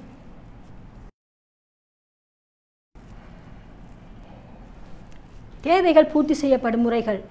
தேவைகள் பார்த்தோம். உணவு, உடை, உறையுள், கல்வி, சுகாதாரம் போன்ற தேவைகள் 2 வழிகள் மூலம், பண்டங்கள் மூலம் பூர்த்தி செய்யப்படும். ஒன்று பொருளாதார பண்டம், 2 பொருளாதாரம் அல்லா பண்டம். இவையெல்லாம் நேரடியாக கேட்கக்கூடிய வினாக்கள். நிறைய கடந்த காலங்களில் நிறைய தடவை உள்ள வினாக்கள். கொஞ்சம் ஆழமாக படிப்பதன் மூலம் இலகுவாக புள்ளிகளை பெறக்கூடிய பகுதி. குறிப்பாக பகுதி 2இல் பகுதியில் முதலாவது கேட்கப்படுகின்ற விடயம் இந்த இன்ட்ரடக்ஷன் ஆஃப் எக்கனமி சம்பந்தமான வினாக்கள். இது மிகவும் இலகுவானது. அனைத்து மாணவர்களும் கட்டாயம் பகுதியில் உள்ள வினாக்களை கட்டாயம் செய்யணும் என கூறி, இப்போ பொருளாதார பண்டம், பொருளாதாரம் அல்லா பண்டம் என்று பார்த்தோம். பொருளாதார பண்டம் என்று சொல்வது மனிதனால் உருவாக்கப்பட்டிருக்கும். அந்த பொருளாதார பண்டம் மக்களின் தேவைகளோட ஒப்பிடக்கல அருமையாக பற்றாக்குறைவாக காணப்படும். அது மாத்திரமல்ல, அந்த பொருளாதார பண்டங்களுக்கு அமைய செலவு காணப்படும். இந்த 3 விஷயத்தையும் கூறணும். ஒன்று மனிதனால் உருவாக்கப்பட்டது, அருமையாக காணப்படுவது, உற்பத்தி செலவு அமைய செலவை கொண்டு காணப்படும் பண்டம் பொருளாதார பண்டம். உதாரணமாக மனித முயற்சியால் உருவாக்கப்பட்டதும் உற்பத்தி செலவு அமைய செலவு ஆகியவற்றை கொண்டதும் சமூக தேவையுடன் ஒப்பிடும்போது பற்றாக்குறைவாக அருமையாக காணப்படும் பொருட்கள் சேவைகள் பொருளாதார பண்டம்னு சொல்லப்படும். இந்த முக்கியமான விஷயங்கள் உற்பத்தி செலவு அமைய செலவு அருமை என்பவற்றை நீங்கள் மென்ஷன் பண்ணாவிட்டால் அதுக்குரிய புள்ளிகள் குறைக்கப்படும். ஆகவே பொருளியல் பண்டம் சொல்வது அருமை, அமைய செலவு, உற்பத்தி செலவு என்பவற்றை கொண்டு காணப்படுகின்ற பண்டம் பொருளாதார பண்டம். இதுக்கு வேறு பெயர் சிக்கன பண்டம், கட்டுடைய பண்டம் எனவும் அழைக்கப்படும். இப்போ எக்ஸாமுக்கு கட்டுடைய பண்டம் என்றால் என்று கேட்டால் தடுமாறப்படா, அதுதான் பொருளாதார பண்டம். எனவே பொருளாதார பண்டம் என்றால் என்ன என்று கேட்கும்போது உதாரணத்துடன் விடை கொடுக்க பழக வேண்டும். பொருளாதாரம் அல்லா பண்டம் அல்லது இலவச பண்டம், ஃப்ரீ குட்ஸ் என்று சொல்வது பூச்சிய விலையில் விலை கொடுக்க தேவையில்லை, ஆனால் எல்லையற்ற விதத்தில் நுகரக்கூடிய பண்டம் இலவச பண்டம் என்று சொல்லப்படும். அதாவது இதுக்கு அருமை காணப்பட மாட்டாது. உதாரணமாக காற்று, சூரிய ஒளி போன்றவற்றை கொடுக்கலாம். நீர் இயற்கையிலிருந்து இலவசமாக கிடைக்கும் பொருட்கள் இலவச பண்டம் எனப்படும். இவற்றுக்கு உற்பத்தி செலவோ அமைய செலவோ இல்லாதிருப்பதுடன் பூச்சிய விலையில் இயற்கையிலிருந்து எல்லையற்று கிடைக்கும். பூச்சிய விலையில் நம்ம விலை செலுத்துறதில்ல. சூரிய ஒளியை அனுபவிப்பதற்கோ காற்றை அனுபவிப்பதற்கோ நீரை அனுபவிப்பதற்கோ நாம் விலை செலுத்துவதில்லை. ஆகவே இதுக்கு உற்பத்தி செலவும் இல்லை, அமைய செலவும் இல்லை, அருமையும் காணப்பட மாட்டாது. ஆகவே 3 பண்புகளை கொண்ட பண்டம் இலவச பண்டம் என்று சொல்லப்படும். அதுக்கு உதாரணம் நீர், காற்று, சூரிய ஒளி. ஆகவே இலவச பண்டம் என்றால் என்ன என்று கேட்டால் உதாரணத்துடன் மீண்டும் நீங்கள் கேள்வி எழுத பழகணும். உதாரணம் கேட்டாலும் கேட்காவிட்டாலும் வரைவிலக்கணத்தை கொடுத்து உதாரணம் உங்களுக்கு தெரிஞ்சிருக்க வேண்டும். அந்த வகையில் பொருளாதார பண்டம் அல்லது பொருளாதார அல்லா பண்டம் என்பவற்றுக்கு இடையிலான வேறுபாடு: பொருளாதார பண்டம் மனித முயற்சியினால் உற்பத்தி செய்யப்பட்டிருக்கும். இது இயற்கை நன்கொடையாக காணப்படும். இது பற்றாக்குறையாக காணப்படும். இது மிகையாக காணப்படும். அமைய செலவு அதிகம் பொருளாதார பண்டத்துக்கு, பொருளாதார அல்லா பண்டத்துக்கு அமைய செலவு இல்லை. அமைய செலவுன்னு சொல்வது ஒன்றை நுகரும் போது அதுக்காக விட்டு கொடுக்கப்படுகின்ற ஏனைய விடயங்கள். அந்த வகையில் காற்றை அல்லது சூரியனை நாம் நுகரும்போது இன்னொன்றை விட்டு கொடுக்க வேண்டிய அவசியம் இல்லை. காரணம் அவை எல்லையற்று கிடைக்கின்றது. உற்பத்தி செலவு அதிகம் உண்டு பொருளாதார பண்டத்துக்கு. ஆனால் பொருளாதாரம் அல்லா பண்டம் அல்லது இலவச பண்டத்துக்கு உற்பத்தி செலவு இல்லை. விலை சந்தை உண்டு பொருளாதார பண்டத்துக்கு, விலை சந்தை இல்லை இலவச பண்டம் அல்லது பொருளாதார பண்டத்துக்கு. போட்டி காணப்படும் நுகர்வதில், இதுக்கு போட்டி காணப்பட மாட்டாது. உரிமையும் கைமாறும் தன்மையும் உண்டு பொருளாதார பண்டத்துக்கு. தளபாடம், கம்ப்யூட்டர், கடிகாரம் போன்றவற்றை என்ன கைமாறலாம். அது உரிமை மிதிக்க யாருக்குரியது. ஆனால் உரிமையோ கைமாறும் தன்மையே இல்லை. சூரிய ஒளி, காற்று என்பவற்றை நம்ம கைமாறைய மேலே யாரும் உரிமை கொண்டாடவும் முடியாது. வள பயன்பாடு அதிகமாக காணப்படும் பொருளாதார பண்டத்துக்கு. வள பயன்பாடு இல்லை. சூரிய ஒளியை நாம் உற்பத்தி செய்கிறதில்ல, நீரை நாம் உற்பத்தி செய்கிறதில்ல. களஞ்சியப்படுத்தலாம், களஞ்சியப்படுத்த முடியாது. ஆகவே பொருளாதார பண்டத்தையும் பொருளாதாரம் எல்லா பண்டத்தையும் வேறுபடுத்தி சொன்னால் இவ்வாறு வேறுபடுத்தி காட்டணும். சம்மான் துறையில் பிரிண்டிங் துறையின் முன்னோடி பிரிண்ட் ஹவுஸ் அட்வர்டைசிங். வாடிக்கையாளர் மனம் கவர் விதவிதமான திருமண அழைப்பிதழ்கள், banner, ஆன்பில்ஸ், rubber stamps, graphic designing and printing, mug printing, digital printing என அனைத்து விதமான பிரிண்டிங் தேவைகளுக்கும் பிரிண்ட் ஹவுஸ் அட்வர்டைசிங், அல்மார்ஜான் தேசிய பாடசாலை முன்பாக, அம்பாறை வீதி, சம்மாந்துறை. தொடர்புகளுக்கு 0772 635922. உரிமையாளர் AMM ஆஷிக். சுதேசி உற்பத்திகளின் அதிகாரமளிக்கப்பட்ட பிராந்திய முகவர் நிறுவனம் அச்சீவர். உரிமையாளர் RM ரைஹான். இர்ஷாத் காதர் நற்பணி மன்றம், Sammanthurai. மொஃபோ நென்சலர் and education college, மொஃபோ sports club, 2015 O-Level Batch Foundation, Sammanthurai. Future, Sammanthurai. Reliance printing and advertising, Rushan studio, Sammanthurai. இப்போ பார்க்க போகிற விஷயம், இந்த இலவச பண்டம் ஒன்று எத்தகைய சந்தர்ப்பத்தில் பொருளாதார பண்டமாக மாற்றமடையும் என்பது. இலவச பண்டம்னா தெரியும், அருமை இல்லை, அதே நேரம் உற்பத்தி செலவில்லை, அமைய செலவில்லை. ஆனால் சில சந்தர்ப்பங்களில் இத்தகைய இலவச பண்டம் பொருளாதார பண்டமாக மாற்றமடையும். அத்தகைய சந்தர்ப்பங்களில் ஒன்று, குறிப்பிட்ட இலவச பண்டம் அமைய செலவுடனும் உற்பத்தி செலவுடனும் பெற்றுக்கொள்ளும் போது அது பொருளாதார பண்டமாக மாறும். உதாரணமாக, நீர் ஒரு இலவச பண்டம் ஆயினும் குழாய் நீர், கடல் நீரை நல்ல நீராக சுத்திகரித்தல், கிணற்று நீர், போத்தலில் அடைக்கப்பட்ட நீர் போன்ற நடவடிக்கைகளுக்கு உற்பத்தி செலவு மிதிக்கி அமைய செலவும் காணப்படுவதனால அது ஒரு பொருளாதார பண்டம். இரண்டாவது விஷயம், இலவச பண்டங்கள் சமூக தேவைகள் ஒப்பிடும் போது பற்றாக்குறைவாக காணப்படும் சந்தர்ப்பங்களில் காற்று, சூரிய ஒளி, நீர் சில சந்தர்ப்பங்களில் அருமையாக மனித தேவைகள் ஒப்பிடக்களை பற்றாக்குறையாக காணப்படும். அது உதாரணத்துக்கு பெரிய நகரங்களில் சுத்தமான காற்றை பெறுவது கஷ்டமாக இருக்கும். அங்கு சுத்தமான காற்று என்பது அருமையாக காணப்படுவதனால அது பொருளாதார பண்டமாக மாறப்படும். துருவ பகுதிகளில் அல்லது பனிப்பகுதிகளில் சூரிய ஒளியை காண்பது அரிதாக காணப்படுவதனால சூரிய ஒளி அருமையாக காணப்படும். பாலைவனத்தில் நீர் போன்றவை அருமையாக காணப்படுவதனால் அவை பொருளாதார பண்டமாக மாற்றமடையும். மூன்றாவது விஷயம், இலவச பண்டம் ஒன்று உருமாற்றம் செய்யப்படும் போது அது பொருளாதார பண்டமாக மாறும். உதாரணமாக, கடலுக்குள் காணப்படும் சிப்பிகளை கொண்டு மாலைகள் சேகரித்தல், அலங்கார பொருட்கள் செய்தல், இவற்றுக்கு உற்பத்தி செலவு, அமைய செலவு, வளப்பயன்பாடு என்பன காணப்படுவதனால் அவை பொருளாதார பண்டமாக மாறும். அவை இலவச பண்டங்கள் காணப்பட்டாலும் பல்வேறு சந்தர்ப்பங்களில் அவை எவ்வாறு பொருளாதார பண்டமாக மாற்றமடைகின்ற சந்தர்ப்பங்களை கேட்டால் இவற்றை எழுத தெரிஞ்சிருக்கணும். அதுக்கான கேள்வி இலவச பண்டம் ஒன்று எச்சந்தர்ப்பங்களில் பொருளாதார பண்டமாக பண்டமாக மாறும் என கேட்டால் இந்த பாயிண்ட்ஸ்களை கொடுத்து விடை எழுத தெரிஞ்சிருக்க வேண்டும். இப்போ பார்த்த விஷயம் இலவச பண்டம் ஒன்று எவ்வாறு பொருளாதார பண்டமாக மாற்றமடையும் என்று சொல்வது. இப்போ பொருளாதார பண்டம் இலவச பண்டமாக கிடைக்கும் சந்தர்ப்பங்கள் பார்க்கலாம். இலவச குழாய் நீர், அரசாங்கம் இலவச குழாய் நீர் மூலம் மக்களுக்கு நீரை வழங்குது இலவசமாக. மக்களுக்கு அது இலவசமாக சென்றடைந்தாலும் அரசாங்கம் அவற்றை மேற்கொள்வதற்கு உற்பத்தி செலவு, அமைய செலவு என்பதனை காணப்படுவதனால அது பொருளாதார பண்டமாக மாற்றமடையும். ஜனசக்தி சமுத்தி கொடுப்பனவுகள் மக்களுக்கு இலவசமாக கிடைச்சாலும் அரசுக்கு அது செலவு, அமைய செலவு என்பன ஏற்படுவதனால அது பொருளாதார பண்டம். இலவச கல்வி, இலவச சீருடை மாணவர்களை பொறுத்த மட்டும் அவர்களுக்கு இலவசமாக கிடைத்தாலும் அரசாங்கத்துக்கு அவற்றை மேற்கொள்வதற்கு அமைய செலவு, உற்பத்தி செலவு ஏற்படுவதனால அவை பொருளாதார பண்டமாக மாறும். போட்டியொன்றில் வென்றெடுத்த இலவச விமான பயணம், விசா. ஏன்னா வெளிநாட்டு பயணம் டிக்கெட் ஒன்று இலவசமாக கிடைச்சவருக்கு அது இலவசமாக காணப்பட்டாலும் அதுக்கும் செலவு, உற்பத்தி செலவு இருக்கும், அமைய செலவு இருக்கும். ஆகவே அது ஒரு பொருளாதார பண்டம். மணிக்கூட்டு கோபுரம், தெருவிளக்கு, மதஸ்தலங்கள், வடிச்சவீடு அரசு சார்பற்ற நிறுவனத்தினால் மக்களுக்கு வழங்கப்படும் நிவாரண பண்டம். அது நிவாரண பண்டம் மக்களுக்கு இலவசமாக பண்டமாக தெரிஞ்சாலும் இவற்றுக்கான அமைய செலவு, உற்பத்தி செலவு என்பதை காணப்படுவதனால இவை பொருளாதார பண்டமாக மாற்றமடையும். கேள்விகள் பார்க்கலாம். பின்வரும் பண்டங்களை பொருளியல் பண்டமாக கருதுகிற காரணம் தருக. ஆடைகளை உலர வைக்க பயன்படும் சூரிய ஒளி ஒரு இலவச பண்டம். என் சூரிய ஒளிக்கு நாம் விலை செலுத்துவதும் இல்லை. சூரிய ஒளி உற்பத்தி செலவு, அமைய செலவு என்பது ஏற்படாதனால இது ஒரு இலவச பண்டம்.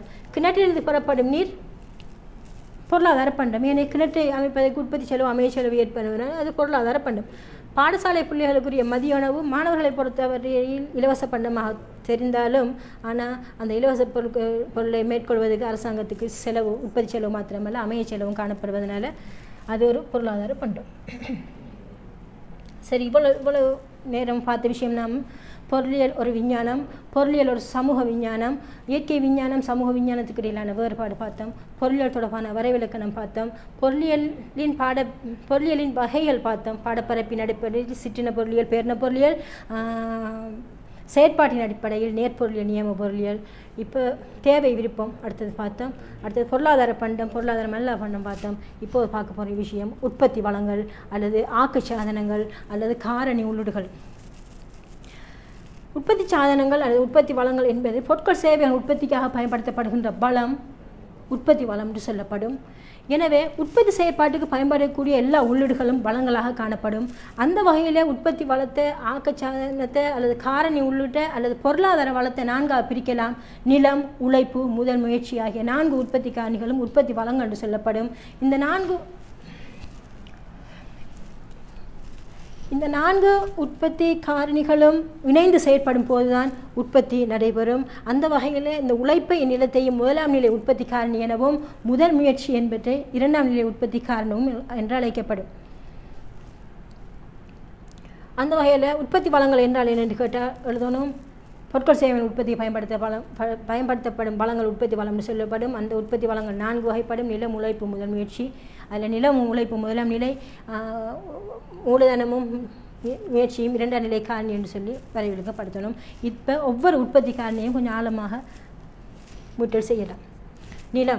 நிலம் என்பது பொருட்கள் சேவை உற்பத்திக்கு பயன்படும் இயற்கையின் நன்கொடையாக கிடைக்கின்ற அனைத்து விஷயங்களும் நிலம் என்று சொல்லப்படும். அதாவது இயற்கையிலிருந்து மனிதனுக்கு எந்தெந்த மூலங்களிலிருந்து வருமானம் கிடைக்கின்றதோ அத்தகைய மூலங்கள் அனைத்தும் இயற்கை வளம் என்று சொல்லலாம்.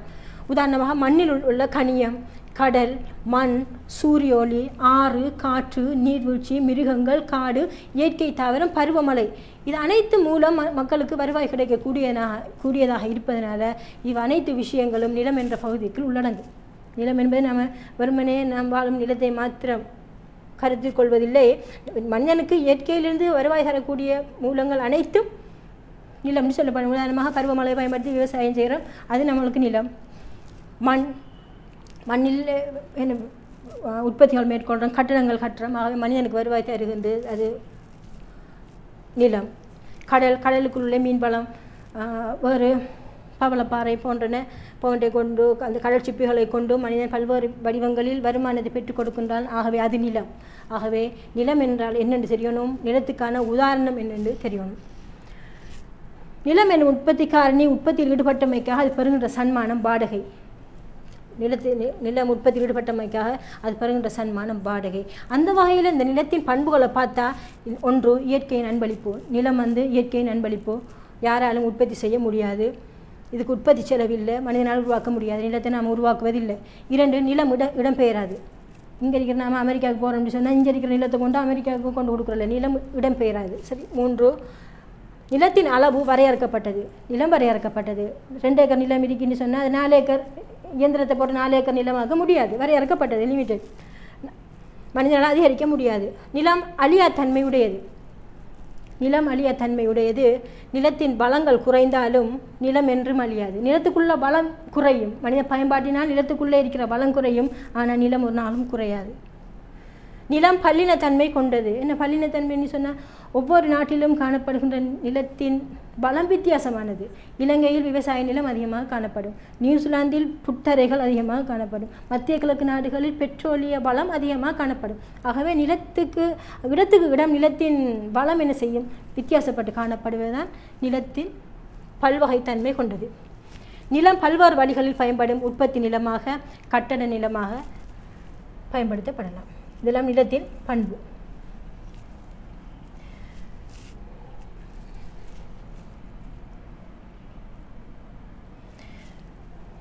எந்தவித மாற்றமுமின்றி உற்பத்திக்கு பயன்படுத்த முடியாது. நிலத்தை மாற்றத்துக்கு உட்படுத்தப்பட்டு தான் என்ன உற்பத்திக்கு பயன்படுத்தலாம். விவசாய நிலத்தை நெல்லை கொண்டு நேரடியாக விதைப்பதில்லை, நிலத்தை உழவணும், அதுக்கு பசலை விடணும். ஆகவே நிலத்தை மாற்றத்துக்கு உட்படுத்தாமல் நாம் பயன்படுத்த முடியாது. நிலத்துக்கு வழங்கும் காரணி கொடுப்பனும் வாடகை. நிலத்தை நாம் உற்பத்திக்கு ஈடுபட்டமைக்காக நிலம் பெறுகின்ற சன்மானம் வாடகை என்று சொல்லப்படும். நிலம் ஒரு செயற்திறனற்ற காரணி. நிலம் செயற்திறனற்ற நிலம் தனித்து இயங்க முடியாது. நிலம் 1 ஏக்கர் 2 ஏக்கர் நிலம் இருக்குன்னு சொன்னால் அது இயல்பாகவே கட்டடங்கள் உருவாகுவதில்லை. மனிதன் செயற்பாட்டோடு தான் நிலம் செயற்படும். நிலம் குறைந்து செல்லும் எல்லை விளைவு திறனை கொண்டது. குறைந்து செல்லும் எல்லை விளைவு என்பது குறிப்பிட்ட அளவு நிலப்பரப்பில் 1 ஏக்கர் நிலப்பரப்பில் இந்த ஊழியத்தையும் மூலதனத்தையும் தொடர்ச்சியாக அதிகரித்து கொண்டு செல்லும் போது மொத்த உற்பத்தி அதிகரித்து செல்லும். ஆனால் எல்லை உற்பத்தி வீழ்ச்சி அடைந்து கொண்டு செல்லும். இது தொடர்பாக விரிவான பகுதி தியரி ஆஃப் காஸ்ட் என்று சொல்லி உற்பத்தி செலவு கோட்பாட்டில் ஆழமாக பார்ப்போம். சரியா? ஆகவே நிலம் குறைந்து செல்லும் விளைவு என்பது நிலத்தை நிலையாக வைத்துக்கொண்டு அந்த நிலத்துக்கு பயன்படுத்துகின்ற ஊழியத்தையும் மூலதனத்தையும் தொடர்ச்சியாக அதிகரித்து கொண்டு செல்லக்கல மொத்த உற்பத்தி அதிகரிக்கும். எல்லை உற்பத்தி மார்ஜினல் ப்ரொடக்ஷன் வீழ்ச்சியடையும், டோட்டல் ப்ரொடக்ஷன் அதிகரிக்கும். அதான் எல்லை உற்பத்தி. ஆகவே நிலம் என்றால் என்னென்று தெரியணும், நிலத்துக்கு உதாரணம் என்னென்று தெரியணும், நிலத்தின் பண்புகள் என்னென்று தெரியணும். இப்போ நிலத்தின் அளவில் அல்லது நிரம்பலில் மாற்றத்தை ஏற்படுத்தும் காரணிகள். நிலத்தின் அளவு அல்லது நிரம்பல் என்று சொல்வது நிலத்துக்குள் உள்ளே இருக்கின்ற வளத்தின் அளவையும் வளத்தின் நிரம்பலையும் குறிக்கின்றது. அதில் 1 வளத்தேய்வு. பொருட்கள் சேவைகள் உற்பத்திக்காக வளத்தை தொடர்ச்சியாக அதிகரித்து கொண்டு செல்லக்கல நிலத்துக்குள்ளே இருக்கின்ற வளம் தேய்வடைகின்றது. உதாரணம் பெட்ரோலிய வளம், கனிய வளம் எல்லாம் இப்போ தேய்வடைந்து கொண்டு இருக்கின்றது. புதிய வளங்களின் கண்டுபிடிப்பு. அதே நேரம் விஞ்ஞான முன்னேற்றம் அடைய விஞ்ஞான தொழில்நுட்ப முன்னேற்றம் அடைய நிலத்துக்குள்ளே இருக்கின்ற வளத்தின் பயன்படுத்தப்படாத வளங்கள் விஞ்ஞானிகளால் கண்டுபிடிக்கப்படும் போது அந்த நிலத்தின் வளம் அதிகரிக்கும். ஆகவே நிலத்தின் நிரம்பலை மாற்றத்தை ஏற்படுத்தும் காரணிகள் 1 வளத்தேய்வு, 2 புதிய வளங்களின் கண்டுபிடிப்பு. விஞ்ஞான தொழில்நுட்ப முறைகளினால் முன்னேற்றங்களினால் புதிய வளங்கள் கண்டுபிடிக்கப்படுவதனால் உற்பத்திக்காக பயன்படுத்தப்படும் இயற்கை வளங்களின் அளவு அதிகரிக்கும். என மீண்டும் சொல்கிறேன், நிலத்தின் அளவு அல்லது நிரம்பலில் மாற்றம் என்று சொல்வது நிலத்துக்குள்ளே இருக்கின்ற வளம் ஒன்று தேய்வடைவது அல்லது நிலத்துக்குள்ளே இருக்கின்ற பயன்படுத்தப்படாத வளம் விஞ்ஞான முன்னேற்றத்தினால் கண்டுபிடிக்கப்படுவதுதான் நிலத்தின் அளவில் அல்லது நிரம்பலில் மாற்றத்தை ஏற்படுத்தும் காரணிகள். கேள்வி, நிலத்தின் நிரம்பலில் மாற்றத்தை ஏற்படுத்தும் காரணிகள் யாவை என்று கேட்டால் 2 விஷயம். 1 வளத்தேய்வு, அடுத்தது புதிய கண்டுபிடிப்புகள் அல்லது தொழில்நுட்ப முன்னேற்றம். இந்த வளத்தேவை ஏற்படுத்தும் காரணிகள் யாவை? நிலத்துக்குள்ளே இருக்கின்ற வளத்தின் அளவு குறைவடைவதற்கான காரணங்களில் 1 வளம் அதிகமாக பயன்பட வளம் தொடர்ச்சியாகவும் அளவின்றியும் பயன்பட நிலத்துக்குள்ளே இருக்கின்ற வளத்தின் அளவு குறைவடைந்து கொண்டு செல்கின்றது. அதுக்கு உதாரணம் தான் பெட்ரோலிய வளங்கள், கனிய வளங்கள். அடுத்த வளத்தை விரயமாக்கல், காடழிப்பு, இயற்கை அனர்த்தம், பூகோள வெப்பநிலை, பாரிய ஆராய்ச்சிக்கு நிலத்தை பயன்படுத்தும் போது அந்த நிலத்துக்குள்ளே இருக்கின்ற வளம் அழியக்கூடிய தன்மையை கொண்டு காணப்படுகின்றது. சரியாக வளத்தேவை ஏற்படுத்தும் காரணிகள் எதுன்னு கேட்டால் நீங்கள் கொடுக்க பழகணும். இவ்வளோ நேரம் பார்த்தது நிலம் என்றால் என்ன, நிலத்துக்கான உதாரணம் என்ன, நிலத்தின் பண்புகள் என்ன, நிலத்தின் நிரம்பலில் மாற்றத்தை ஏற்படுத்துகின்ற காரணிகள். அடுத்தது உழைப்பு. இரண்டாவது உற்பத்தி காரணி உழைப்பு. உழைப்பு என்பது பொருட்கள் சேவைகள் உற்பத்திக்கு ஒருவரால் வழங்கக்கூடிய உடல் உள ரீதியான பங்களிப்பு தான் உழைப்பு என்று சொல்லப்படும். நிலம் ஒரு செயற்திறனற்ற காரணி, தனித்து இயங்க முடியாது. ஆனால் உழைப்பு ஒரு செயற்திறன் மிக்க காரணியாக தனித்து இயங்கக்கூடியது. இதனால் 4 உற்பத்தி காரணிகளில் மிக முக்கிய காரணியாக ஊழியம் காணப்படுகின்றது. பொருட்கள் சேவை உற்பத்திக்கு ஒருவரால் வழங்கக்கூடிய உடல் உள ரீதியான பங்களிப்பு. அந்த வகையில் நிலத்தின் பண்புகள் பார்த்த மாதிரி உழைப்பின் பண்புகளை பார்க்கலாம். உயிருள்ள ஒரு உற்பத்தி காரணி உழைப்பு, உயிருள்ள ஒரு உற்பத்தி காரணி. ஊழியம் இடம்பெயரக்கூடியது, நிலம் இடம்பெயராது, ஆனால் ஊழியம் இடம்பெயரக்கூடியது. ஊழியம் ஒரு மனித வளம், செயற்திறன் மிக்க உற்பத்தி காரணி, தனித்து இயங்கும்.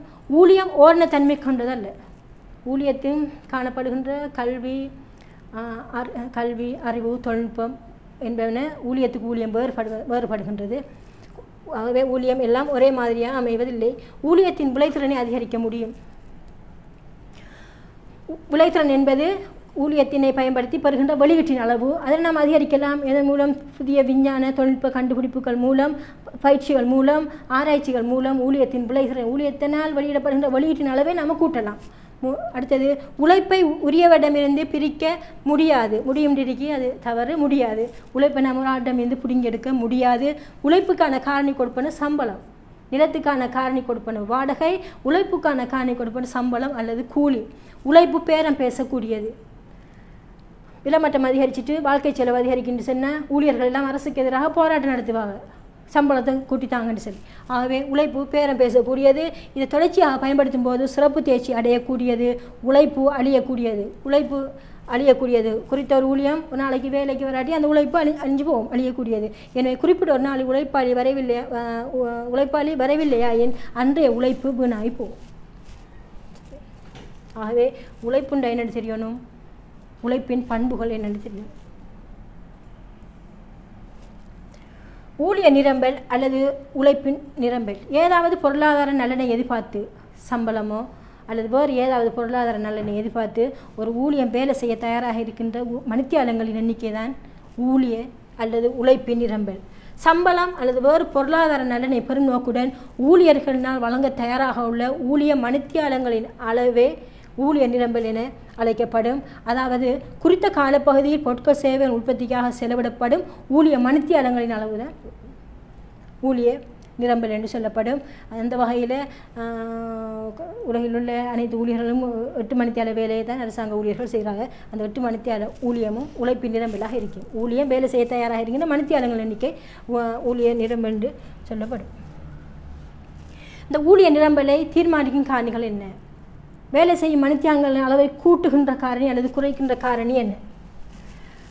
சம்பள மட்டம் அதிகரித்தால் வேலை செய்கின்ற அளவு மணித்தியாலங்கள் எண்ணிக்கை கூடும், குறைஞ்சா வேலை செய்கின்ற மணித்தியாலங்கள் எண்ணிக்கை குறையும். அதேபோல் குறிப்பிட்ட நாட்டின் சனத்தொகையின் அளவு கூடினா ஊழிய மணித்தியாலங்களின் அளவு கூடும், குறைஞ்சா சனத்தொகையின் அளவு குறைஞ்சா ஊழிய மணித்தியாலங்கள் குறையும். அதேபோல் ஊழியர் பெறும் சலுகைகள், சனத்தொகையில் ஊழியப்படையின் அளவு, நாளொன்றில் வேலை வழங்கக்கூடிய மணித்தியாலங்களின் எண்ணிக்கை, ஒவ்வொரு உழைப்பாளியும் வருடம் ஒன்றில் வேலை வழங்கக்கூடிய நாட்களின் எண்ணிக்கை, இவ்வாறான காரணிகள் சேர்ந்து ஒரு ஊழியம் வேலை செய்கின்ற மணித்தியாலங்களின் அளவை கூட்டும் குறைக்கும். அடுத்தது ஊழியப்படை, லேபர் ஃபோர்ஸ். பொருளாதார ரீதியான நன்மை ஒன்றினை கருதி உழைப்பை வழங்க தயாராக உள்ள மக்கள் பிரிவினர். பொருளாதார ரீதியாக நலன் என்பது உதாரணமாக சம்பளம் ஒன்றை எதிர்பார்த்து உழைப்பை வழங்க தயாராக உள்ள மக்கள் பிரிவினர் தான் ஊழியப்படை என்று சொல்லப்படும். அந்த ஊழியப்படையை 2ஆக பிரிக்கலாம். தொழில் புரிவோர், தொழில் தேடுவோர். தொழில் புரிவோர் யாருன்னு சொன்னால் பொருளாதார ரீதியான நன்மையை கருதி ஏதாவது தொழிலில் ஈடுபட்டு கொண்டிருக்கின்ற பிரிவினர் தொழில் புரிவோர். உதாரணம் ஊழியர்கள், சுய தொழிலில் ஈடுபடுவோர், தொழில் வழங்குனர், சம்பளம் பெறாத குடும்ப ஊழியர்கள், சம்பளம் பெறாமல் குடும்ப ஊழியர்கள், வீட்டு தோட்டம் என்பவற்றிலெல்லாம் வேலை செஞ்சுக்கிருப்பாங்க. இவர்கள் என்ன ஏதாவது தொழிலில் ஈடுபட்டு கொண்டிருப்பவர்கள், சம்பளம் அல்லது வேறு பொருளாதார நலனை எதிர்பார்த்து உற்பத்தியில் ஈடுபட்டிருப்பவர் தான் தொழில் புரிவோர். தொழில் தேடுவோர் என்றால் தொழில் செய்யக்கூடிய அறிவு, ஆற்றல், தகமை இருந்தும் தொழில் இல்லாமல் இருப்பவர் தான் தொழில் தேடுவோர். தொழில் செய்யக்கூடிய விருப்பம் இருக்கி, ஆற்றல் இருக்கி, தகுதி இருக்கி இருந்தும் தொழில் ஒன்றினை ஈடுபடுவதற்கான சந்தர்ப்பம் கிடைக்காமல் இருப்பவர் தொழில் தேடுவோர் எனப்படும். ஒரு நாட்டின் ஊழியப்படை ஊழியப்படை என்று சொல்லக்கல 2 விஷயம் கட்டாயம் வரணும். தொழில் புரிவோர், தொழில் தேடுவோர், இவற்றை கூட்டுகின்ற அல்லது குறைக்கின்ற காரணிகள் தான் ஒரு நாட்டின் ஊழியப்படையை தீர்மானிக்கும் காரணிகள். நாட்டின் குடித்தொகையின் அளவு, சனத்தொகையின் வயது அமைப்பும் பால் அமைப்பும், கல்வியும் தொழிற்பயிற்சியும், திருமணமாகாத நிலை, வருமான மட்டமும் வாழ்க்கை செலவும். வருமான மட்டம் வீட்டில் வருமானம் குடும்ப உறுப்பினர்கள் கூடறியா வருமானம் இல்லைன்னு சொன்னால் அந்த குடும்ப உறுப்பினர்கள் தொழில் தேடுவாக, கொஞ்சம் பேர் தொழில் புரிவோராக இருப்பாங்க. 2 பேரும் சேர்த்து தான் தொழிற்படை ஊழியப்படை என்று சொல்லப்படும். சமூக சமய நம்பிக்கைகள் போன்றன இந்த ஊழியப்படையை தீர்மானிக்கும் காரணிகள்.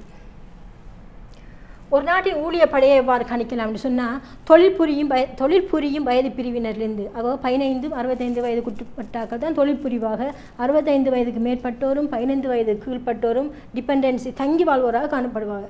சரியா? அவன் தொழில் புரியும் வயது பிரிவிலிருந்து உயர்கல்வி பெறும் மாணவர்கள், நோய் போன்ற காரணிகளால் உழைக்க முடியாதவர்கள், மத குருமார்கள், வேலை செய்ய விருப்பமற்றோர் போன்றவரை கழிப்பதன் மூலம் இந்த ஊழியப்படையை நாம் கணிச்சு கொள்ளலாம்.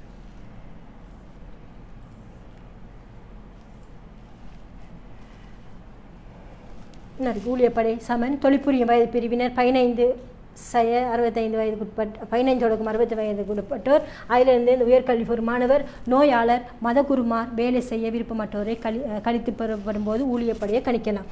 உதாரணம் கேள்விகள் இதில் தயாரிக்கலாம்னு சொன்னால், 1 முதலாம் நிலை உற்பத்தி காரணிகள் யாவென்று கேட்டால் நிலம்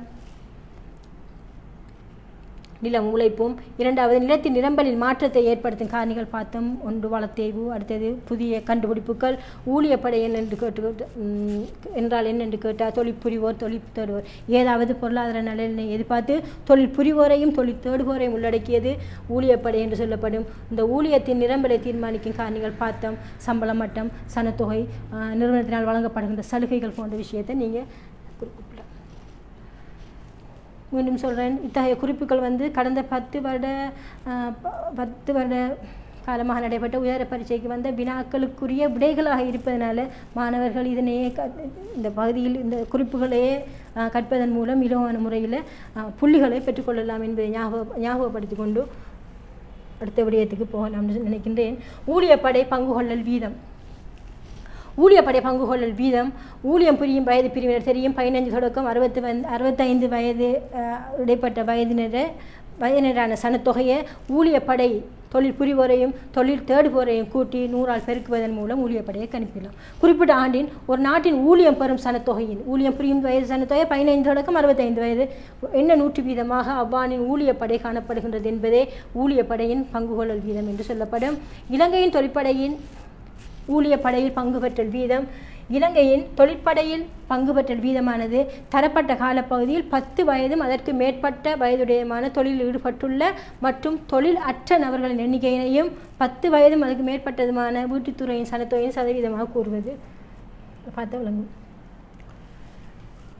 10 வயது அடிப்படையாக கொண்டு 10 வயதுக்கும் அதுக்கு மேற்பட்ட வயதுடையமான தொழிலில் ஈடுபடுவோர், 10 வயதுக்கும் அதுக்கு மேற்பட்ட வயதுடைய தொழில் அற்றோரையும் கூட்டி 10 வயதுக்கும் அதுக்கு மேற்பட்ட வயதுடைய சனத்தொகையால் பிரித்து 100ஆல் பெருக்குவது மூலம்தான் ஊழியப்படை இலங்கை ஊழியப்படை கணிப்பிடப்படுகின்றது. இந்த சமன்பாட்டை கட்டாயம் பாடமாக்க வேண்டும். அந்த வகையில் நாடொன்றில் ஊழியப்படையினை கணிப்பிடுவதனால் முக்கியத்துவம். இந்த நாடொன்றில் இந்த ஊழியப்படையான தொழில் புரிவோரையும் தொழில் தேடுவோரையும் வச்சு நம்ம ஊழியப்படையை கணிப்பிடுவதனால என்னென்ன நன்மைகள் அல்லது எந்த விதத்தில் முக்கியத்துவம் உடையதாக காணப்படுகின்றது என்று பார்த்தா, 1 ஒரு நாட்டின் சனத்தொகையில் எத்தனை சதவீதத்தினர் நாட்டின் உற்பத்தியில் ஈடுபட்டுள்ளனர் என்பது அறியலாம். குறிப்பாக 15 தொடக்கம் 65 வயதுக்குட்பட்ட இடையினர் தொழிலில் ஈடுபடுகின்றனர், அதனை அறியலாம். ஒரு நாட்டின் சனத்தொகையில் எத்தனை சதவீதம் வேலையின்றி காணப்படுகின்றனர் என்பதை அறியலாம். ஒரு நாட்டின் உழைப்போரில் தங்கியிருப்போர் எத்தனை வீதம் என்பதை அறியலாம். நாட்டின் தொழில் வாய்ப்புகளின் உருவாக்கத்துக்கு தேவையான அரசு நடவடிக்கையை முன்கூட்டியே எடுக்கணும் என்று சொன்னால் அது கட்டாயம் இந்த ஊழியப்படையை கணிப்பிடு. அதன் மூலம்தான் தங்கியிருப்போர் யார், வேலை செய்வோர் யார், வேலை தேடுவோர் யார் என்ற புள்ளி விவரங்களை அரசு திரட்டி அதுக்கேற்ற விதத்தில் கொள்கைகளை அரசு வகுக்கும். இப்போ ஊழிய உற்பத்தி திறன் அல்லது ஊழிய விளைதிறன் சொல்வது ஓரலகு உழைப்பை அல்லது ஓரலகு ஊழியத்தை பயன்படுத்தி பெறுகின்ற வெளியீட்டின் அளவு. உற்பத்தி நடவடிக்கைகளில் ஓரளவு ஊழியத்தினை பயன்படுத்தி பெற்றுக்கொள்ளக்கூடிய வெளியீட்டின் அளவே ஊழியத்தின் உற்பத்தி திறன் எனப்படும். இது ஊழியம் ஒன்றின் சராசரி வெளியீட்டு மட்டமாக இருக்கும். வெளியீட்டை பயன்படுத்தப்படும் ஊழியர்கள் எண்ணிக்கையை பிரிக்கிறது. உதாரணமாக 10 பேர் சேர்ந்து 500 ஷர்ட்களை ஆடை தொழிற்சாலை ஒன்றில் உருவாக்குகின்றனர் எனின் ஒரு ஊழியத்துக்கான உற்பத்தி திறன் அல்லது சராசரி உற்பத்தி என மொத்த வெளியீடு 500, பயன்படுத்தப்படும் ஊழியர்கள் எண்ணிக்கை 10, ஒரு ஊழியத்தினால் பெறப்படுகின்ற வெளியீடு 50 ஷர்ட்கள். அதை நீ செஞ்சு பார்க்கலாம். தொழிலாக்கம் என்பது ஊழியத்தின் உற்பத்தி திறன் என்று சொல்வது ஒரு ஊழியத்தினால் பெறப்படுகின்ற வெளியீட்டின் அளவு. தொழிலாக்கம் என்று சொல்வது ஒரு ஊழியம் ஒரு மணித்தியாலத்தில் வேலை செய்து பெறக்கூடிய வெளியீட்டின் அளவு. சம்மான் துறையில் பிரிண்டிங் துறையின் முன்னோடி பிரிண்ட் ஹவுஸ் அட்வர்டைசிங். வாடிக்கையாளர் மனம் கவர் விதவிதமான திருமண அழைப்பிதழ்கள், banner, handbills, rubber stamps, graphic designing and printing, mug printing, digital printing என அனைத்து விதமான பிரிண்டிங் தேவைகளுக்கும் பிரிண்ட் ஹவுஸ் அட்வர்டைசிங். அல்மார்ஜான் தேசிய பாடசாலை முன்பாக, அம்பாறை வீதி, சம்மான் துறை. தொடர்புகளுக்கு 0772 635922. உரிமையாளர் AMM ஆஷிக். சுதேசி உற்பத்திகளின் அதிகாரமளிக்கப்பட்ட பிராந்திய முகவர் நிறுவனம் அச்சீவர். உரிமையாளர் RM ரைஹான்.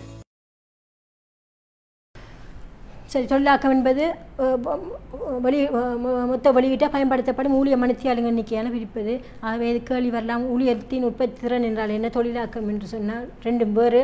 ஊழிய உற்பத்தி திறன் என்று சொல்வது ஓரளவு ஊழியத்தை பயன்படுத்தி பெறுகின்ற வெளியீட்டின் அளவு. தொழிலாக்கம் என்று சொல்வது ஒரு ஊழியம் ஒரு மணித்தியாலையில் உற்பத்தி செய்யக்கூடிய உற்பத்தியின் அளவு. இந்த ஊழிய விளைதிறனையும் தொழிலாக்கம் என்பவற்றை தீர்மானிக்கும் காரணிகள்: 1. ஊழியத்தின் கல்வி தொழிற்பயிற்சி, 2. உற்பத்தியில் பயன்படுத்தப்படும் தொழில்நுட்பம், 3. ஊழியத்தின் தேக ஆரோக்கியமும் உடல் வலுவும், 4. ஊழியர்களின் தொழிற்புரியும் சுற்றுப்புற சூழல், வழங்கப்படும் கூலியின் அளவு, ஏனைய வசதி. கூடினா சம்பளத்தை கூட்டி கொடுத்தா ஊழியம் வேலை செய்கின்ற அளவை வெளியிட்ட கூட்டுவான். மாறாக கூலியின் அளவை குறைச்சி கொடுத்தா அந்த குறித்த நிறுவனத்தில் வேலை செய்யும் ஊழியம் வெறுப்புடன் வேலை செய்யக்கலாம். அந்த ஊழியத்தின் அளவு, இந்த வெளியீட்டின் அளவு குறையும். ஊழியர்களின் கடமை உணர்வு, வேலையில் காணப்படும் சுதந்திரமும் எதிர்காலத்தில் முன்னேறும் வாய்ப்பும். 8. தொழில் கொள்வோனுக்கும் ஊழியனுக்கும் தொழிலாளருக்கும் இடையிலான தொடர்பு. குறிப்பிட்ட நிறுவனத்தில் மேனேஜரும் அந்த லேபருக்கும் இடையிலான தொடர்பு சுமூகமாக இருக்கணும். மாறாக கரடு முரடாக அமைஞ்சால் அந்த குறிப்பிட்ட ஊழியம் மனம் வச்சு வேலையில் ஈடுபட மாட்டாது. அதனால் அந்த ஊழியத்தினை கொண்டு வருகின்ற வெளியீட்டின் அளவும் குறையும். சரி, அடுத்தது ஊழிய பகுப்பு அல்லது ஊழிய பிரிப்பு அல்லது தொழில் பிரிப்பு என்று சொல்வது ஒரு தொழிலின் உற்பத்தி செயல்முறையை பல்வேறு பிரிவுகளாக பிரித்து ஒவ்வொரு பிரிவுக்கும் ஊழியர்களை அமர்த்துவது. உதாரணமாக ஆடை தொழிற்சாலையில் ஷர்ட் உற்பத்தி எடுத்துக்கொண்டால் அந்த ஷர்ட் உற்பத்தியை மேற்கொள்வதற்கு கட்டிங் குறிப்பிட்ட ஊழியர்கள் கொடுக்குற, அடுத்தது காலர் வைக்கிறது கொஞ்சம் பேரை நியமிக்கிற, அடுத்தது பட்டன் கட்டுறதுக்கு கொஞ்சம் பேர் நிற்க, அயனிங் பேக்கிங் என்று அந்த ஊழியத்தின் அந்த உற்பத்தியின் செயல்முறையை பல்வேறு பிரித்து ஒவ்வொரு பிரிவுக்கும் ஊழியர்களை அமர்த்துவது தான் ஊழிய பிரிப்பு என்று சொல்வதும். இந்த ஊழிய பிரிப்பை மேற்கொள்வதனால் ஏற்படுகின்ற நன்மை: 1. நேர சிக்கனம் ஏற்படும். குறிப்பிட்ட ஒரு ஊழியம் தான் எல்லாத்தையும் செய்யணும்னு சொன்னால் நேரம் எடுக்கும். ஆனால் பிரித்து கொடுக்கும்போது நேர சிக்கனம் ஏற்படும். அதனால் உற்பத்தி அதிகரிக்கும், பல விரயம் தடுக்கப்படும், சிறப்பு தேர்ச்சி மற்றும் தொழில் திறமை அதிகரிக்கும், பொருள் தரம் வாய்ந்ததாக காணப்படும், திறமைப்புக்கு ஏற்ப பணி செய்யக்கூடிய வாய்ப்பு, இயந்திர பயன்பாடு அதிகரிக்கும், ஊழியரின் பயிற்சி காலம் குறைவு. ஊழிய பிரிப்பின் பிரதிகூலம் என்னென்னு சொன்னால் தொழிலாளர்கள் ஊழியர்களுக்கு அலுப்பு சலிப்பு ஏற்படும். குறிப்பிட்ட ஒரு பிரிவிலேயே தொடர்ந்து குறித்த ஊழியம் ஈடுபடுவதனால அலுப்பு சலிப்பு ஏற்படும். உடல் உள ரீதியாக பாதிப்புறல். உற்பத்தி செயல்முறையில் குறிப்பிட்ட ஒரு பகுதிக்கு ஊழியம் சமூகம் அளிக்காவிடில் அன்றைய உற்பத்தி ஃபுல்லாக பாதிப்படையும். 4. ஊழியர்களின் பொறுப்புணர்ச்சி குறையும். கொலர் மட்டும்தான் தண்ட வேலை, கொலர் அந்த கட்டிங் மட்டும்தான் தண்ட வேலைன்னு சொன்னால் அது மட்டும்தான், மற்ற பிரிவுகளுக்கு போகிறதில்ல. ஆகவே பொறுப்புணர்ச்சி குறையும். ஊழிய பிரிப்பு முறையினால் நாடுகள் சிறப்பு தேர்ச்சி அடையும் போது அந்நாடுகளில் ஏனைய நாடுகள் மிகையாக தங்கியிருக்கும் நிலை உருவாகும். ஒரு தொழிலில் அல்லது உற்பத்தி பகுதியில் ஊழியம் சிறப்பு தேர்ச்சி அடையும் போது ஏனைய தொழில்களில் ஈடுபடுவது சிரமம். சரி, இப்போ இதுக்கு கேள்விகளை உருவாக்கலாம்னு சொன்னால் ஊழிய பிரிப்புண்டா என்ன, ஊழிய பிரிப்பின் மூலம் ஏற்படுகின்ற நன்மை என்ன, ஊழிய பிரிப்பினால் ஏற்படுகின்ற தீமை என்ன என்ற கேள்விகளுக்கு ஆன்சர் பண்ணலாம். அது மாத்திரமல்ல, கடந்த கால வினாக்களை பார்க்கும்போது ஊழிய பிரிப்பானது எவ்வாறு பொருளாதார வளர்ச்சி அல்லது உற்பத்தி அதிகரிப்பு காரணமாக இருக்கின்ற சொல்லி எல்லாம் கேட்டு வந்திருக்கி.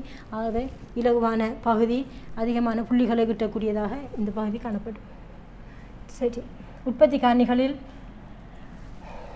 ஒன்று பார்த்தோம் நிலம், 2 உழைப்பு, 3 மூலதனம். மூலதனம் என்று சொல்வது பொருட்கள் சேவை உற்பத்திக்கு பயன்படுத்தப்படுவதற்காக மனிதனால் உருவாக்கப்பட்டிருக்கும். அடுத்து அந்த மூலதனத்தை பயன்படுத்தும் போது நீண்டகால பயன்பாடுடையதாக இருக்கும். மூலதனத்தை தொடர்ச்சியாக பயன்படுத்தக்களை பெருமான தேவைக்கு உட்படும். அந்த வகையில் பொருட்கள் உற்பத்திக்கு மனிதனால் உருவாக்கப்பட்டதும் நீண்டகால பயன்பாட்டை கொண்டதும் பெருமான தேவைக்கு உட்படுவதுமான சொத்துக்களே மூலதனம் எனப்படும். பொதுவாக நிலம் தவிர்ந்த மனிதனுக்கு வருமானம் ஊட்டி தரும் அனைத்து சொத்துக்களும் மூலதனம். உதாரணம் கட்டடம், இயந்திர சாதனங்கள், பொறிகள், தளபாடங்கள் என்பன மூலதனத்துக்கு உதாரணம். அப்படி சொன்ன மூலதனத்தின் அடிப்படை பண்புகள், நிலத்தின் பண்புகள் பார்த்த மாதிரி, உழைப்பின் பண்புகள் பார்த்த மாதிரி, மூலதனத்தின் பண்புகள் அதில் வரைவிலக்கணத்துக்குள்ளே இருந்து நம்ம வரலாம். 1 மனிதனால் உருவாக்கப்பட்டது, 2 நீண்டகால பயன்பாட்டை கொண்டது, 3 பெருமான தேவைக்கு உட்பட்டது, உற்பத்தியின் தேவையடையக்கூடியது, 4 பொருட்கள் சேவை உற்பத்திக்கு பயன்படுத்தக்கூடியது, மூலதனத்தின் நிரம்பலை கட்டுப்படுத்த முடியும், மூலதனம் எதிர்காலத்துக்கு பயன்படுத்தக்கூடியது, எனவே அது சேமித்து வைக்கலாம். உதாரணம் தளவாடம், இயந்திரம் என்பவற்றெல்லாம் சேமித்து வைக்கலாம். மூலதனத்துக்கான காரணி கொடுப்பனவு, வட்டி, ஏனைய உற்பத்தி காரணிகளை விட மூலதனம் கூடிய விளைதிறன் கொண்டது. மூலதன பொருட்களின் பயன்பாட்டினால் பொருட்கள் சேவை உற்பத்தி வேகமாக வளர்ச்சி அடைஞ்சு நாட்டின் பொருளாதாரம் வளர்ச்சி அடையும். அந்த வகையில் பொருளாதாரத்தின் மூலதனம் உருவாகும் முறை முதலீடு செய்வதன் மூலம் மூலதனம் உருவாகும். முதலீட்டுக்கான வளத்தை சேமிப்பு தரும். சேமிப்பு என்றால் என்று பார்த்தா நிகழ்கால வருமானத்தில் நுகர்வுக்கு போக எஞ்சிய பகுதி தான் சேமிப்பு. ஆகவே முதலீடு செய்யப்படுவதன் மூலம் மூலதனம் உருவாகும். முதலீட்டுக்கான வளத்தை சேமிப்பு தருகின்றது. நிகழ்கால நுகர்வுகள் மட்டுப்படுத்தப்படும் போது சேமிப்பு உருவாகும். எனவே சேமிப்பு, முதலீடு, மூலதனம் என்பவற்றுக்குள்ளேயே தொடர்பு உள்ளது. இன்றைக்கு சேமிப்பு, முதலீடு, மூலதனம் என்பவற்றுக்குள்ளேயே உள்ள தொடர்பை யாது என கேட்டால் இவ்வாறு குறிப்பிட வேண்டும். அடுத்தது சேமிப்பு, முதலீடு. சேமிப்புன்னு சொன்னால் நிகழ்கால வருமானத்தில் நுகர்வு செலவு எஞ்சிய பகுதி தான் சேமிப்புன்னு சொல்லப்படும். அல்லது நுகர்வில் செலவிடப்படாத பகுதி சேமிப்புன்னு சொல்லப்படும். சேமிப்புகளை உற்பத்தி நடவடிக்கைகள் பயன்படுத்தும் போது பெற்றுக்கொள்ளப்படும் முதல் சொத்தின் அளவு தான் முதலீடுன்னு சொல்லப்படும். மூலதன ஆக்கம், மூலதன திரட்சி அல்லது தேறிய முதலீடுன்னு சொல்வது குறிப்பிட்ட ஒரு காலப்பகுதியில் ஒரு பொருளாதாரத்தில் இருக்கின்ற மூலதனத்துடன் புதிதாக வந்து சேர்கின்ற மூலதனம் என்ன என்பதுதான் மூலதனத்தின் திரட்சி என்று சொல்லப்படும். ஆகவே சேமிப்பை உற்பத்தி நடவடிக்கையை பயன்படுத்தும் போது முதலீடு உருவாகும். எனவே சேமிப்பு அதிகரிக்க முதலீடு அதிகரிக்கும். முதலீட்டில் ஏற்படும் அதிகரிப்பு மூலதன திரட்சி ஏற்படுத்தும்.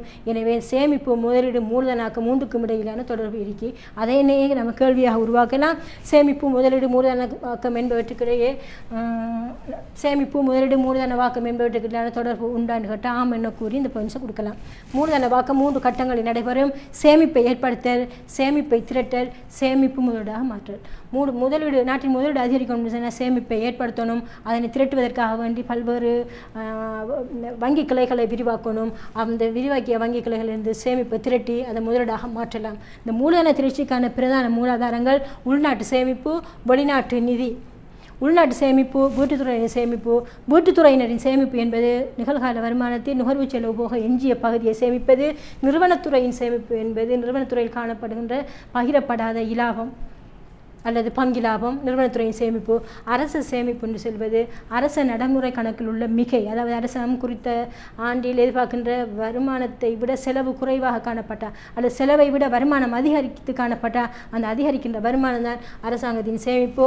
இவை 3ம் சேர்ந்து மூலதன வாக்கத்தை உருவாக்கும். வீட்டுத்துறையின் சேமிப்பு, நிகழ்கால வருமானத்தின் நுகர்வு செலவு எஞ்சிய பகுதி, மக்களின் சேமிப்பு ஆற்றல், சேமிப்பு விருப்பம், சேமிப்பு வாய்ப்பு என்பன வீட்டுத்துறையின் சேமிப்பை அதிகரிக்கும் குறைக்கும் காரணிகளாக காணப்படும். நிறுவனத்துறையின் சேமிப்பு என்பது உற்பத்தி வர்த்தக நிறுவனங்களின் பகிரப்படாத இலாபமும் மறுமுதலீடு செய்யப்படாத இலாபங்களும் நிறுவனத்துறையின் சேமிப்பு எனப்படும். அதிக அளவு இலாபம் தரக்கூடிய முதலீட்டு முயற்சிகளும் நிறுவன உரிமையாளர் ஊழியர்களுக்கிடையே உள்ள இணக்கப்பாடுகளும் இந்த நிறுவன சேமிப்பை கூட்டும் அல்லது குறைக்கும். அரசு சேமிப்பு, அரசாங்க வரவு செலவு திட்டத்தின் நடைமுறை கணக்கின்றைக்கு நடைமுறை கணக்கில் உள்ள மிகைதான் அரசு சேமிப்பு. குறித்த வருடத்தில் அரசு வருமானமானது அரசு செலவு விட அதிகமாக காணப்படும் போது அரசு சேமிப்பு எனப்படும். அரச வருமானத்தினதும் அரச நடைமுறை செலவின் அளவே அரசு சேமிப்பாக காணப்படும். ஆகவே அடுத்ததாக இந்த மூலதனத்தின் வகைகள் கட்டாயம் கடந்த காலங்களில் நிறைய தடவை பரீட்சைக்கு வந்துள்ள வினாக்கள். மூலதனத்தின் வகைகள் ஒன்று நிலையான மூலதனம் அல்லது பௌதிக மூலதனம் அல்லது மெய் மூலதனம். நிலையான மூலதனம் சொல்வது பொருட்கள் சேவை உற்பத்திக்கு பயன்படும் மனிதனால் உருவாக்கப்பட்டதும் நீண்டகால பயன்பாட்டை கொண்டதும் பெருமான தேவைக்கும் உட்படுவதான சொத்துக்கள் நிலையான மூலதனம் எனப்படும். இவை உற்பத்தி நடவடிக்கையின் போது நிலையாக காணப்படும், அடிக்கடி மாற்றம் அடையாது என்பதனால அது நிலையான மூலதனம் சொல்லப்படும். கட்டடம், இயந்திரம், உபகரணம், பொறிகள் போன்றன. இவை கட்புலனாகும் தன்மையை கொண்டிருப்பதால் பௌதிக மூலதனம் எனப்படும். இவை விரைவாக செல்வத்தை பெருக்கும் என்பதனால் மெய் மூலதனம் எனப்படும். மாறு மூலதனம் அல்லது சுழல் மூலதனம் அல்லது தொழிற்படு மூலதனம் என்று சொல்லும்போது உற்பத்தி நடவடிக்கையின் போது விரைவாக மாறும் சொத்துக்கள் தான் மாறு மூலதனம். உற்பத்தியை மேற்கொண்டு செல்லக்கலாம் சில மூலதனங்களை மாற்ற வேண்டிய தேவை நிறுவனத்துக்கு ஏற்படும். அதாவது உற்பத்தி நடவடிக்கையின் போது மூலதனம் மாறுகின்றதோ அதுவே மாறு மூலதனம் எனப்படும். மூலப்பொருட்கள், இடைத்தர உள்ளீடுகள், முடிவு பொருட்கள் என்பன மாறு மூலதனத்துக்கு உதாரணம். நிதி மூலதனம் என்று சொல்வது நிதி வடிவில் காணப்படும் அல்லது வருமானம் தரக்கூடிய சொத்துக்கள் நிதி மூலதனம் எனப்படும். திரைசேரி உண்டியல்கள், திரைசேரி பிணைகள். பொருளாதார பொதுப்பணி மூலதனம் என்பது பொருட்கள் சேவை உற்பத்திக்கு தேவையான அடிப்படை அமைப்புகளில் அல்லது உட்கட்டமைப்பு வசதிகள் இன்ஃப்ராஸ்ட்ரக்சர் மேற்கொள்ளப்படும் மூலதனம். பொருளாதார பொதுப்பணி மூலதனம் எனப்படும். மின்சாரம், தொலைத்தொடர்பு, பெருந்தெருக்கள், போக்குவரத்து, துறைமுகம் என்பன. இந்த பொருளாதார பொதுப்பணி மூலதனம் அல்லது உட்கட்டமைப்பு வசதிகள் மூலதனம் அதிகமாக காணப்படும் போதுதான் உட்கட்டமைப்பு வசதிகள் ஒரு நாட்டில் அதிகமாக காணப்படும் போதுதான் உள்நாட்டு முதலீடு மாத்திரமல்ல வெளிநாட்டு முதலீடு நாட்டின் உற்பத்தி மட்டத்தை அதிகரிக்கும் என்பதனால இந்த பொருளாதார பொதுப்பணி மூலதனம் முக்கியத்துவமாக காணப்படும். சமூக பொதுப்பணி மூலதனம் சமூகத்தின் அடிப்படை தேவையை பூர்த்தி செய்யக்கூடிய சொத்துக்கள் மீது மேற்கொள்ளப்படும் மூலதனம். சமூக பணி மூலதனம் எனப்படும். குடிநீர் வசதி, பாடசாலை, பொது மடசல கூடம் என்பவற்றின் மீது மேற்கொள்கின்ற மூலதனம். மனித மூலதனம் என்று சொல்வது ஊழியத்தின் விளைதிறனை அதிகரிக்கக்கூடிய விதத்தில் உழைப்பாடியிடம் காணப்படும் விசேட ஆற்றல்கள் மனித மூலதனம் எனப்படும். அதாவது ஊழியத்திடம் காணப்படும் அறிவு, ஆற்றல், நிபுணத்துவம் என்பன மனித மூலதனம். மனித மூலதனத்தை விருத்தி செய்யணும்னு சொன்னால் கல்வி, தொழிற்பயிற்சி, தொழில்நுட்ப முன்னேற்றம் என்பவற்றை பயன்படுத்துவதன் மூலம் மனித மூலதனத்தை விருத்தி செய்யலாம். கல்வி, போசாக்கு, வைத்தியம், தொழிற்பயிற்சி போன்றவற்றின் உயர்வான முதலீடுகளை அரசு மேற்கொள்வதனால தான் மனித மூலதனத்தை அதிகரிக்க முடியும். அந்த வகையில் நிலையான மூலதனம், மாறு மூலதனத்தை வேறுபடுத்தி கேட்கலாம். பொருளாதார பொதுப்பணி மூலதனம் ஒரு நாட்டுக்கு ஏன் அவசியம் என்ற கேள்வி கேட்கலாம். அடுத்தது மனித மூலதனம் என்றால் என்ன, மனித மூலதனத்தை எவ்வாறு விருத்தி செய்யலாம் என்ற கேள்விகள் கடந்த வருடங்களில்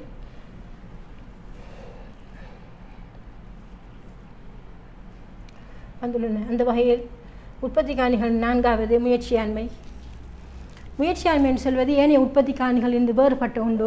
முயற்சியாண்மை என்று சொல்வது ஏனைய உற்பத்தி காரணிகளான நிலம், உழைப்பு, முதல் ஆகிய உற்பத்தி காரணிகளை ஒன்றிணைத்து உற்பத்தியில் மேற்கொள்ளப்படும் முயற்சியாண்மை என்று சொல்லப்படும். இந்த முயற்சியாண்மை கர்மத்தில் ஈடுபடுவதுதான் முயற்சியாளர் என்று சொல்லப்படும்.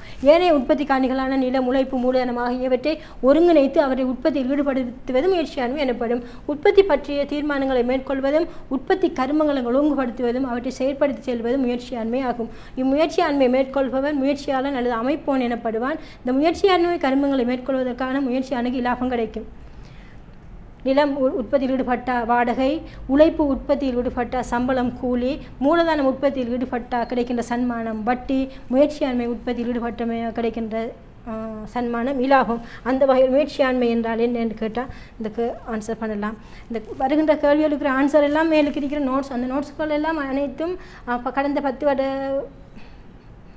உயர்தர பொருளியலில் வந்த வினாக்களுக்குரிய விடைகளாக அமையும் என்பதை மீண்டும் ஞாபகப்படுத்தி கொண்டு முயற்சியாண்மையின் அல்லது முயற்சியாண்மை கர்மங்களின் தொழிற்படும். ஒரு முயற்சியாளன் என்னென்ன கர்மங்கள் ஈடுபடுவான்? உற்பத்தி தொடர்பான தீர்மானத்தை, என்ன பொருளை உற்பத்தி செய்வது, எவ்வாறு உற்பத்தி செய்வது, யாருக்காக உற்பத்தி செய்வது என்ற தீர்மானங்களை எல்லாம் இந்த முயற்சியாளர் மேற்கொள்வான். உற்பத்தி நடவடிக்கையை ஒழுங்குபடுத்துவான். உற்பத்தி காரணிகளை பெற்று உற்பத்திக்கு பொருத்தமான விதத்தில் அதனை ஒழுங்குபடுத்துதல். 3 உற்பத்தி பொருட்களுக்கான சந்தை வாய்ப்புகளை தேடல்.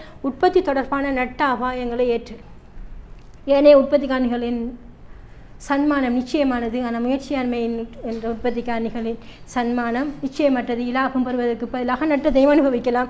அந்த வகையில் உற்பத்தி நடவடிக்கைகள் எதிர்பாராத விதமாக ஏற்படும் நட்டங்கள், இழப்புகள் போன்றவற்றையும் விலை குறைதல், விற்பனை குறைதல், உற்பத்தி செலவு அதிகரித்தல் போன்ற நிச்சயமற்ற தன்மைகளை எதிர்கொண்டு உற்பத்தி நடவடிக்கைகளில் ஈடுபடல். அடுத்தது புத்தாக்கங்களில் ஈடுபடல். புதிய பொருட்களை அறிமுகம் செய்தல், புதிய சந்தை வாய்ப்புகளை தேடல், புதிய நிறுவன அமைப்பை ஏற்படுத்தல். அந்த வகையில் முயற்சியாண்மையின் தொழிற்பாடுகள் யாவை என்று கேட்டால் ஆன்சரை கொடுக்கணும். அடுத்தது முயற்சியாண்மையின் பண்புகள் என்ன, இயல்புகள் என்ன என்று கேட்டால் மனித வளமாக இருக்கும். இது ஒரு மனித வள முயற்சியாண்மை. ஆரம்பிப்பதற்கான சக்தி அல்லது தொடங்குவதற்கான சக்தி, வல்லமை காணப்படும். உதாரணமாக பணம் காணப்பட வேண்டும். சவால்களை வெற்றிகரமாக எதிர்கொள்ளும் ஆற்றல் அவனுக்கு காணப்படும். தலைமைத்துவ பண்பு கொண்டு காணப்படுவான். எதிர்கால நோக்கம், இலாப நோக்கத்தை அடிப்படையாக கொண்டு செயற்படுவான். தன்னம்பிக்கையுடன் செயற்படுவான். ஆகவே முயற்சியாண்மை என்ற என்ன, முயற்சியாளன் என்றால் என்ன, முயற்சியாண்மையின் பண்புகள் என்ன, முயற்சியாண்மையினால் ஆற்றப்படும் கர்மங்கள் என்ற கேள்விகளுக்கு நீங்கள் இவ்வாறான முறையில் விடையளிக்க தெரிஞ்சிருக்க வேண்டும். அடுத்தது பொருளாதார வளங்களும் பொருளாதார மல்ல வளங்களும். பொருளாதார வளத்துக்கு அமைய செலவு இருக்கும் அருமையும் காணப்படும். அமைய செலவு என்ற ஏற்று பொருட்கள் சேவையின் உற்பத்திக்கு பயன்படும் அருமைத்தன்மை கொண்ட வளங்கள் பொருளாதார வளம் எனப்படும். பெட்ரோல், நிலக்கரி. கேள்வி பொருளாதார வளம் என்றால் என்று கேட்டால் உதாரணத்துடன் விடையளிக்க தெரிஞ்சிருக்க வேண்டும். பொருளாதாரம் அல்ல வளம்டா பூச்சிய விலையில் அளவின்றி எல்லையற்று நுகரக்கூடிய பண்டம். இதுக்கு அருமை காணப்பட மாட்டாது, பற்றாக்குறை காணப்பட மாட்டாது. உதாரணம் நீர், சூரியொளி, காற்று. பொருளாதார வளம் என்றால் என்னென்னு கேட்டால் ஓகேலாம். அடுத்தது மீள் உருவாக்கக்கூடிய வளம், மீள் உருவாக்க முடியாத வளம். சில வளங்களை மீண்டும் உருவாக்க முடியமாக இருக்கும், சில வளங்களை மீண்டும் உருவாக்க முடியாததாக இருக்கும். ஒன்று பார்ப்போம். மீள் உருவாக்கக்கூடிய வளம் அல்லது புதுப்பிக்கக்கூடிய வளங்கள். பொருட்கள் சேவையின் உற்பத்திக்காக அளவின்றி தொடர்ச்சியாக வளங்களை பயன்படுத்த அழிந்து போகக்கூடிய வள தேவைக்கு உட்படக்கூடிய வளங்கள் மீளப்பெற முடியாமல் இருந்தால் அது மீள் உருவாக்க முடியாத வளம் என்று சொல்லப்படும். பொருட்கள் சேவை உற்பத்திக்கு வளங்களை தொடர்ச்சியாக பயன்படுத்தும் போது முடிவுறும் நிலையை அடையுமாயின் அது மீளும் உருவாக்க முடியாத வளமாக காணப்படும். உதாரணம் பெட்ரோலிய வளம், கனிய வளம் எல்லாம் தொடர்ச்சியாக பயன்படுத்த தீர்ந்து போகும். அடுத்த ஜெனரேஷனுக்கு கிடைக்க முடியாத அளவுக்கு இந்த பெட்ரோலிய வளம் தற்போது காணப்படுகின்றது. மீள் உருவாக்கக்கூடிய வளம்னு சொன்னால் தொடர்ந்து பொருட்கள் சேவை உற்பத்திக்காக தொடர்ந்து பயன்படுத்தக்கொள்ள மீண்டும் உருவாகி கொண்டு வருகின்ற வளங்கள் மீள் உருவாக்க முடியுமான வளங்கள், மீள் உருவாக்க முடியுமான வளங்கள்னு சொல்லப்படும். கடலில் உள்ள மீன்கள், காட்டு வளம், மனித வளம். சரியா? சரி.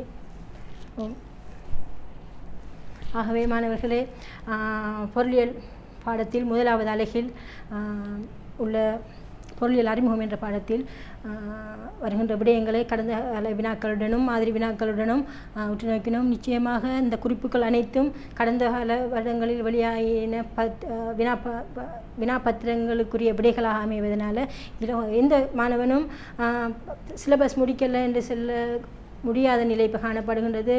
அநேக இணையதளங்கள் உங்களுக்கான கல்வி கற்றல் செயற்பாடுகளை முன்னெடுத்து செல்வதனால நீங்கள் இருக்கின்ற சிலபஸ் முடிக்கலை என்று கருத்தை விட்டுவிட்டு இருக்கின்ற படித்த சிலபஸ், உதாரணமாக இந்த பொருளியல் பாடத்தை எடுத்துக்கொண்டால் 12 அலகுகளில் 9 அலகுகள் முடிப்பட்ட நிலை இருக்கு. 9ஐயும் ஆழமாக பதித்து அது தொடர்பான வினாக்களை, கடந்த கால வினாக்களை மீட்பதன் மூலம் நீங்கள் நிச்சயமாக ஏச்சித்தியை பெறலாம். ஆகவே இத்தகைய பார்த்து கொண்டிருக்கும் மாணவர்கள் இதை ஏனைய மாணவர்களுக்கு ஷேர் பண்ணும்படி கேட்டுக்கொண்டு இந்த நிகழ்வை ஏற்பாடு செஞ்சு தந்த பாடசாலை அதிபர் ACAM இஸ்மாயில் சார் அவர்களுக்கு இந்த நிகழ்வு, இந்த கல்விச்சோலை நிகழ்ச்சிக்கு அனுசரி வழங்கி கொண்டு இருக்கின்ற நியூஸ் ப்ளஸ் உறுப்பினர்களுக்கும் பாரிய நன்றியை தெரிவித்துக்கொண்டு அடுத்த நிகழ்வில் இது தொடர்பான விடயம் 2 விடயம் இருக்கு. பொருளியல் அறிமுகங்களின் கற்பிக்கப்பட வேண்டிய விடயம் ஒன்று PPCக்கு, அதாவது ப்ரொடக்ஷன் பாசிபிலிட்டிக்கு, உற்பத்தி சாத்திய வலையை, அடுத்தது பொருளாதார முறைமை. 2 விடயங்களையும் மீண்டும் கடந்த கால வினாக்களுடன் தொடர்புபடுத்தி நான் கற்பிப்பேன் என்று கூறி விடத்திலிருந்து விடைபெறுகின்றேன். அஸ்ஸலாமு அலைக்கும், வணக்கம். சம்மான் துறையில் பிரிண்டிங் துறையின் முன்னோடி பிரிண்ட் ஹவுஸ் அட்வர்டைசிங். வாடிக்கையாளர் மனம் கவர் விதவிதமான திருமண அழைப்பிதழ்கள், banner, ஆன்பில்ஸ், rubber stamps, graphic designing and printing, mug printing, digital printing என அனைத்து விதமான பிரிண்டிங் தேவைகளுக்கும் பிரிண்ட் ஹவுஸ் அட்வர்டைசிங். அல்மார்ஜான் தேசிய பாடசாலை முன்பாக, அம்பாறை வீதி, சம்மான் துறை. தொடர்புகளுக்கு 0772 635922. உரிமையாளர் AMM ஆஷிக். சுதேசி உற்பத்திகளின் அதிகாரமளிக்கப்பட்ட பிராந்திய முகவர் நிறுவனம் அச்சீவர். உரிமையாளர் RM Raihan. Irshad Kader நட்பணிமன்றம், Sammanthurai. மொஃபோ நென்சலர் and education college, மொஃபோ sports club, 2015 O-Level Batch Foundation, Sammanthurai. Future, Sammanthurai. Reliance printing and advertising, Rushan studio, Sammanthurai.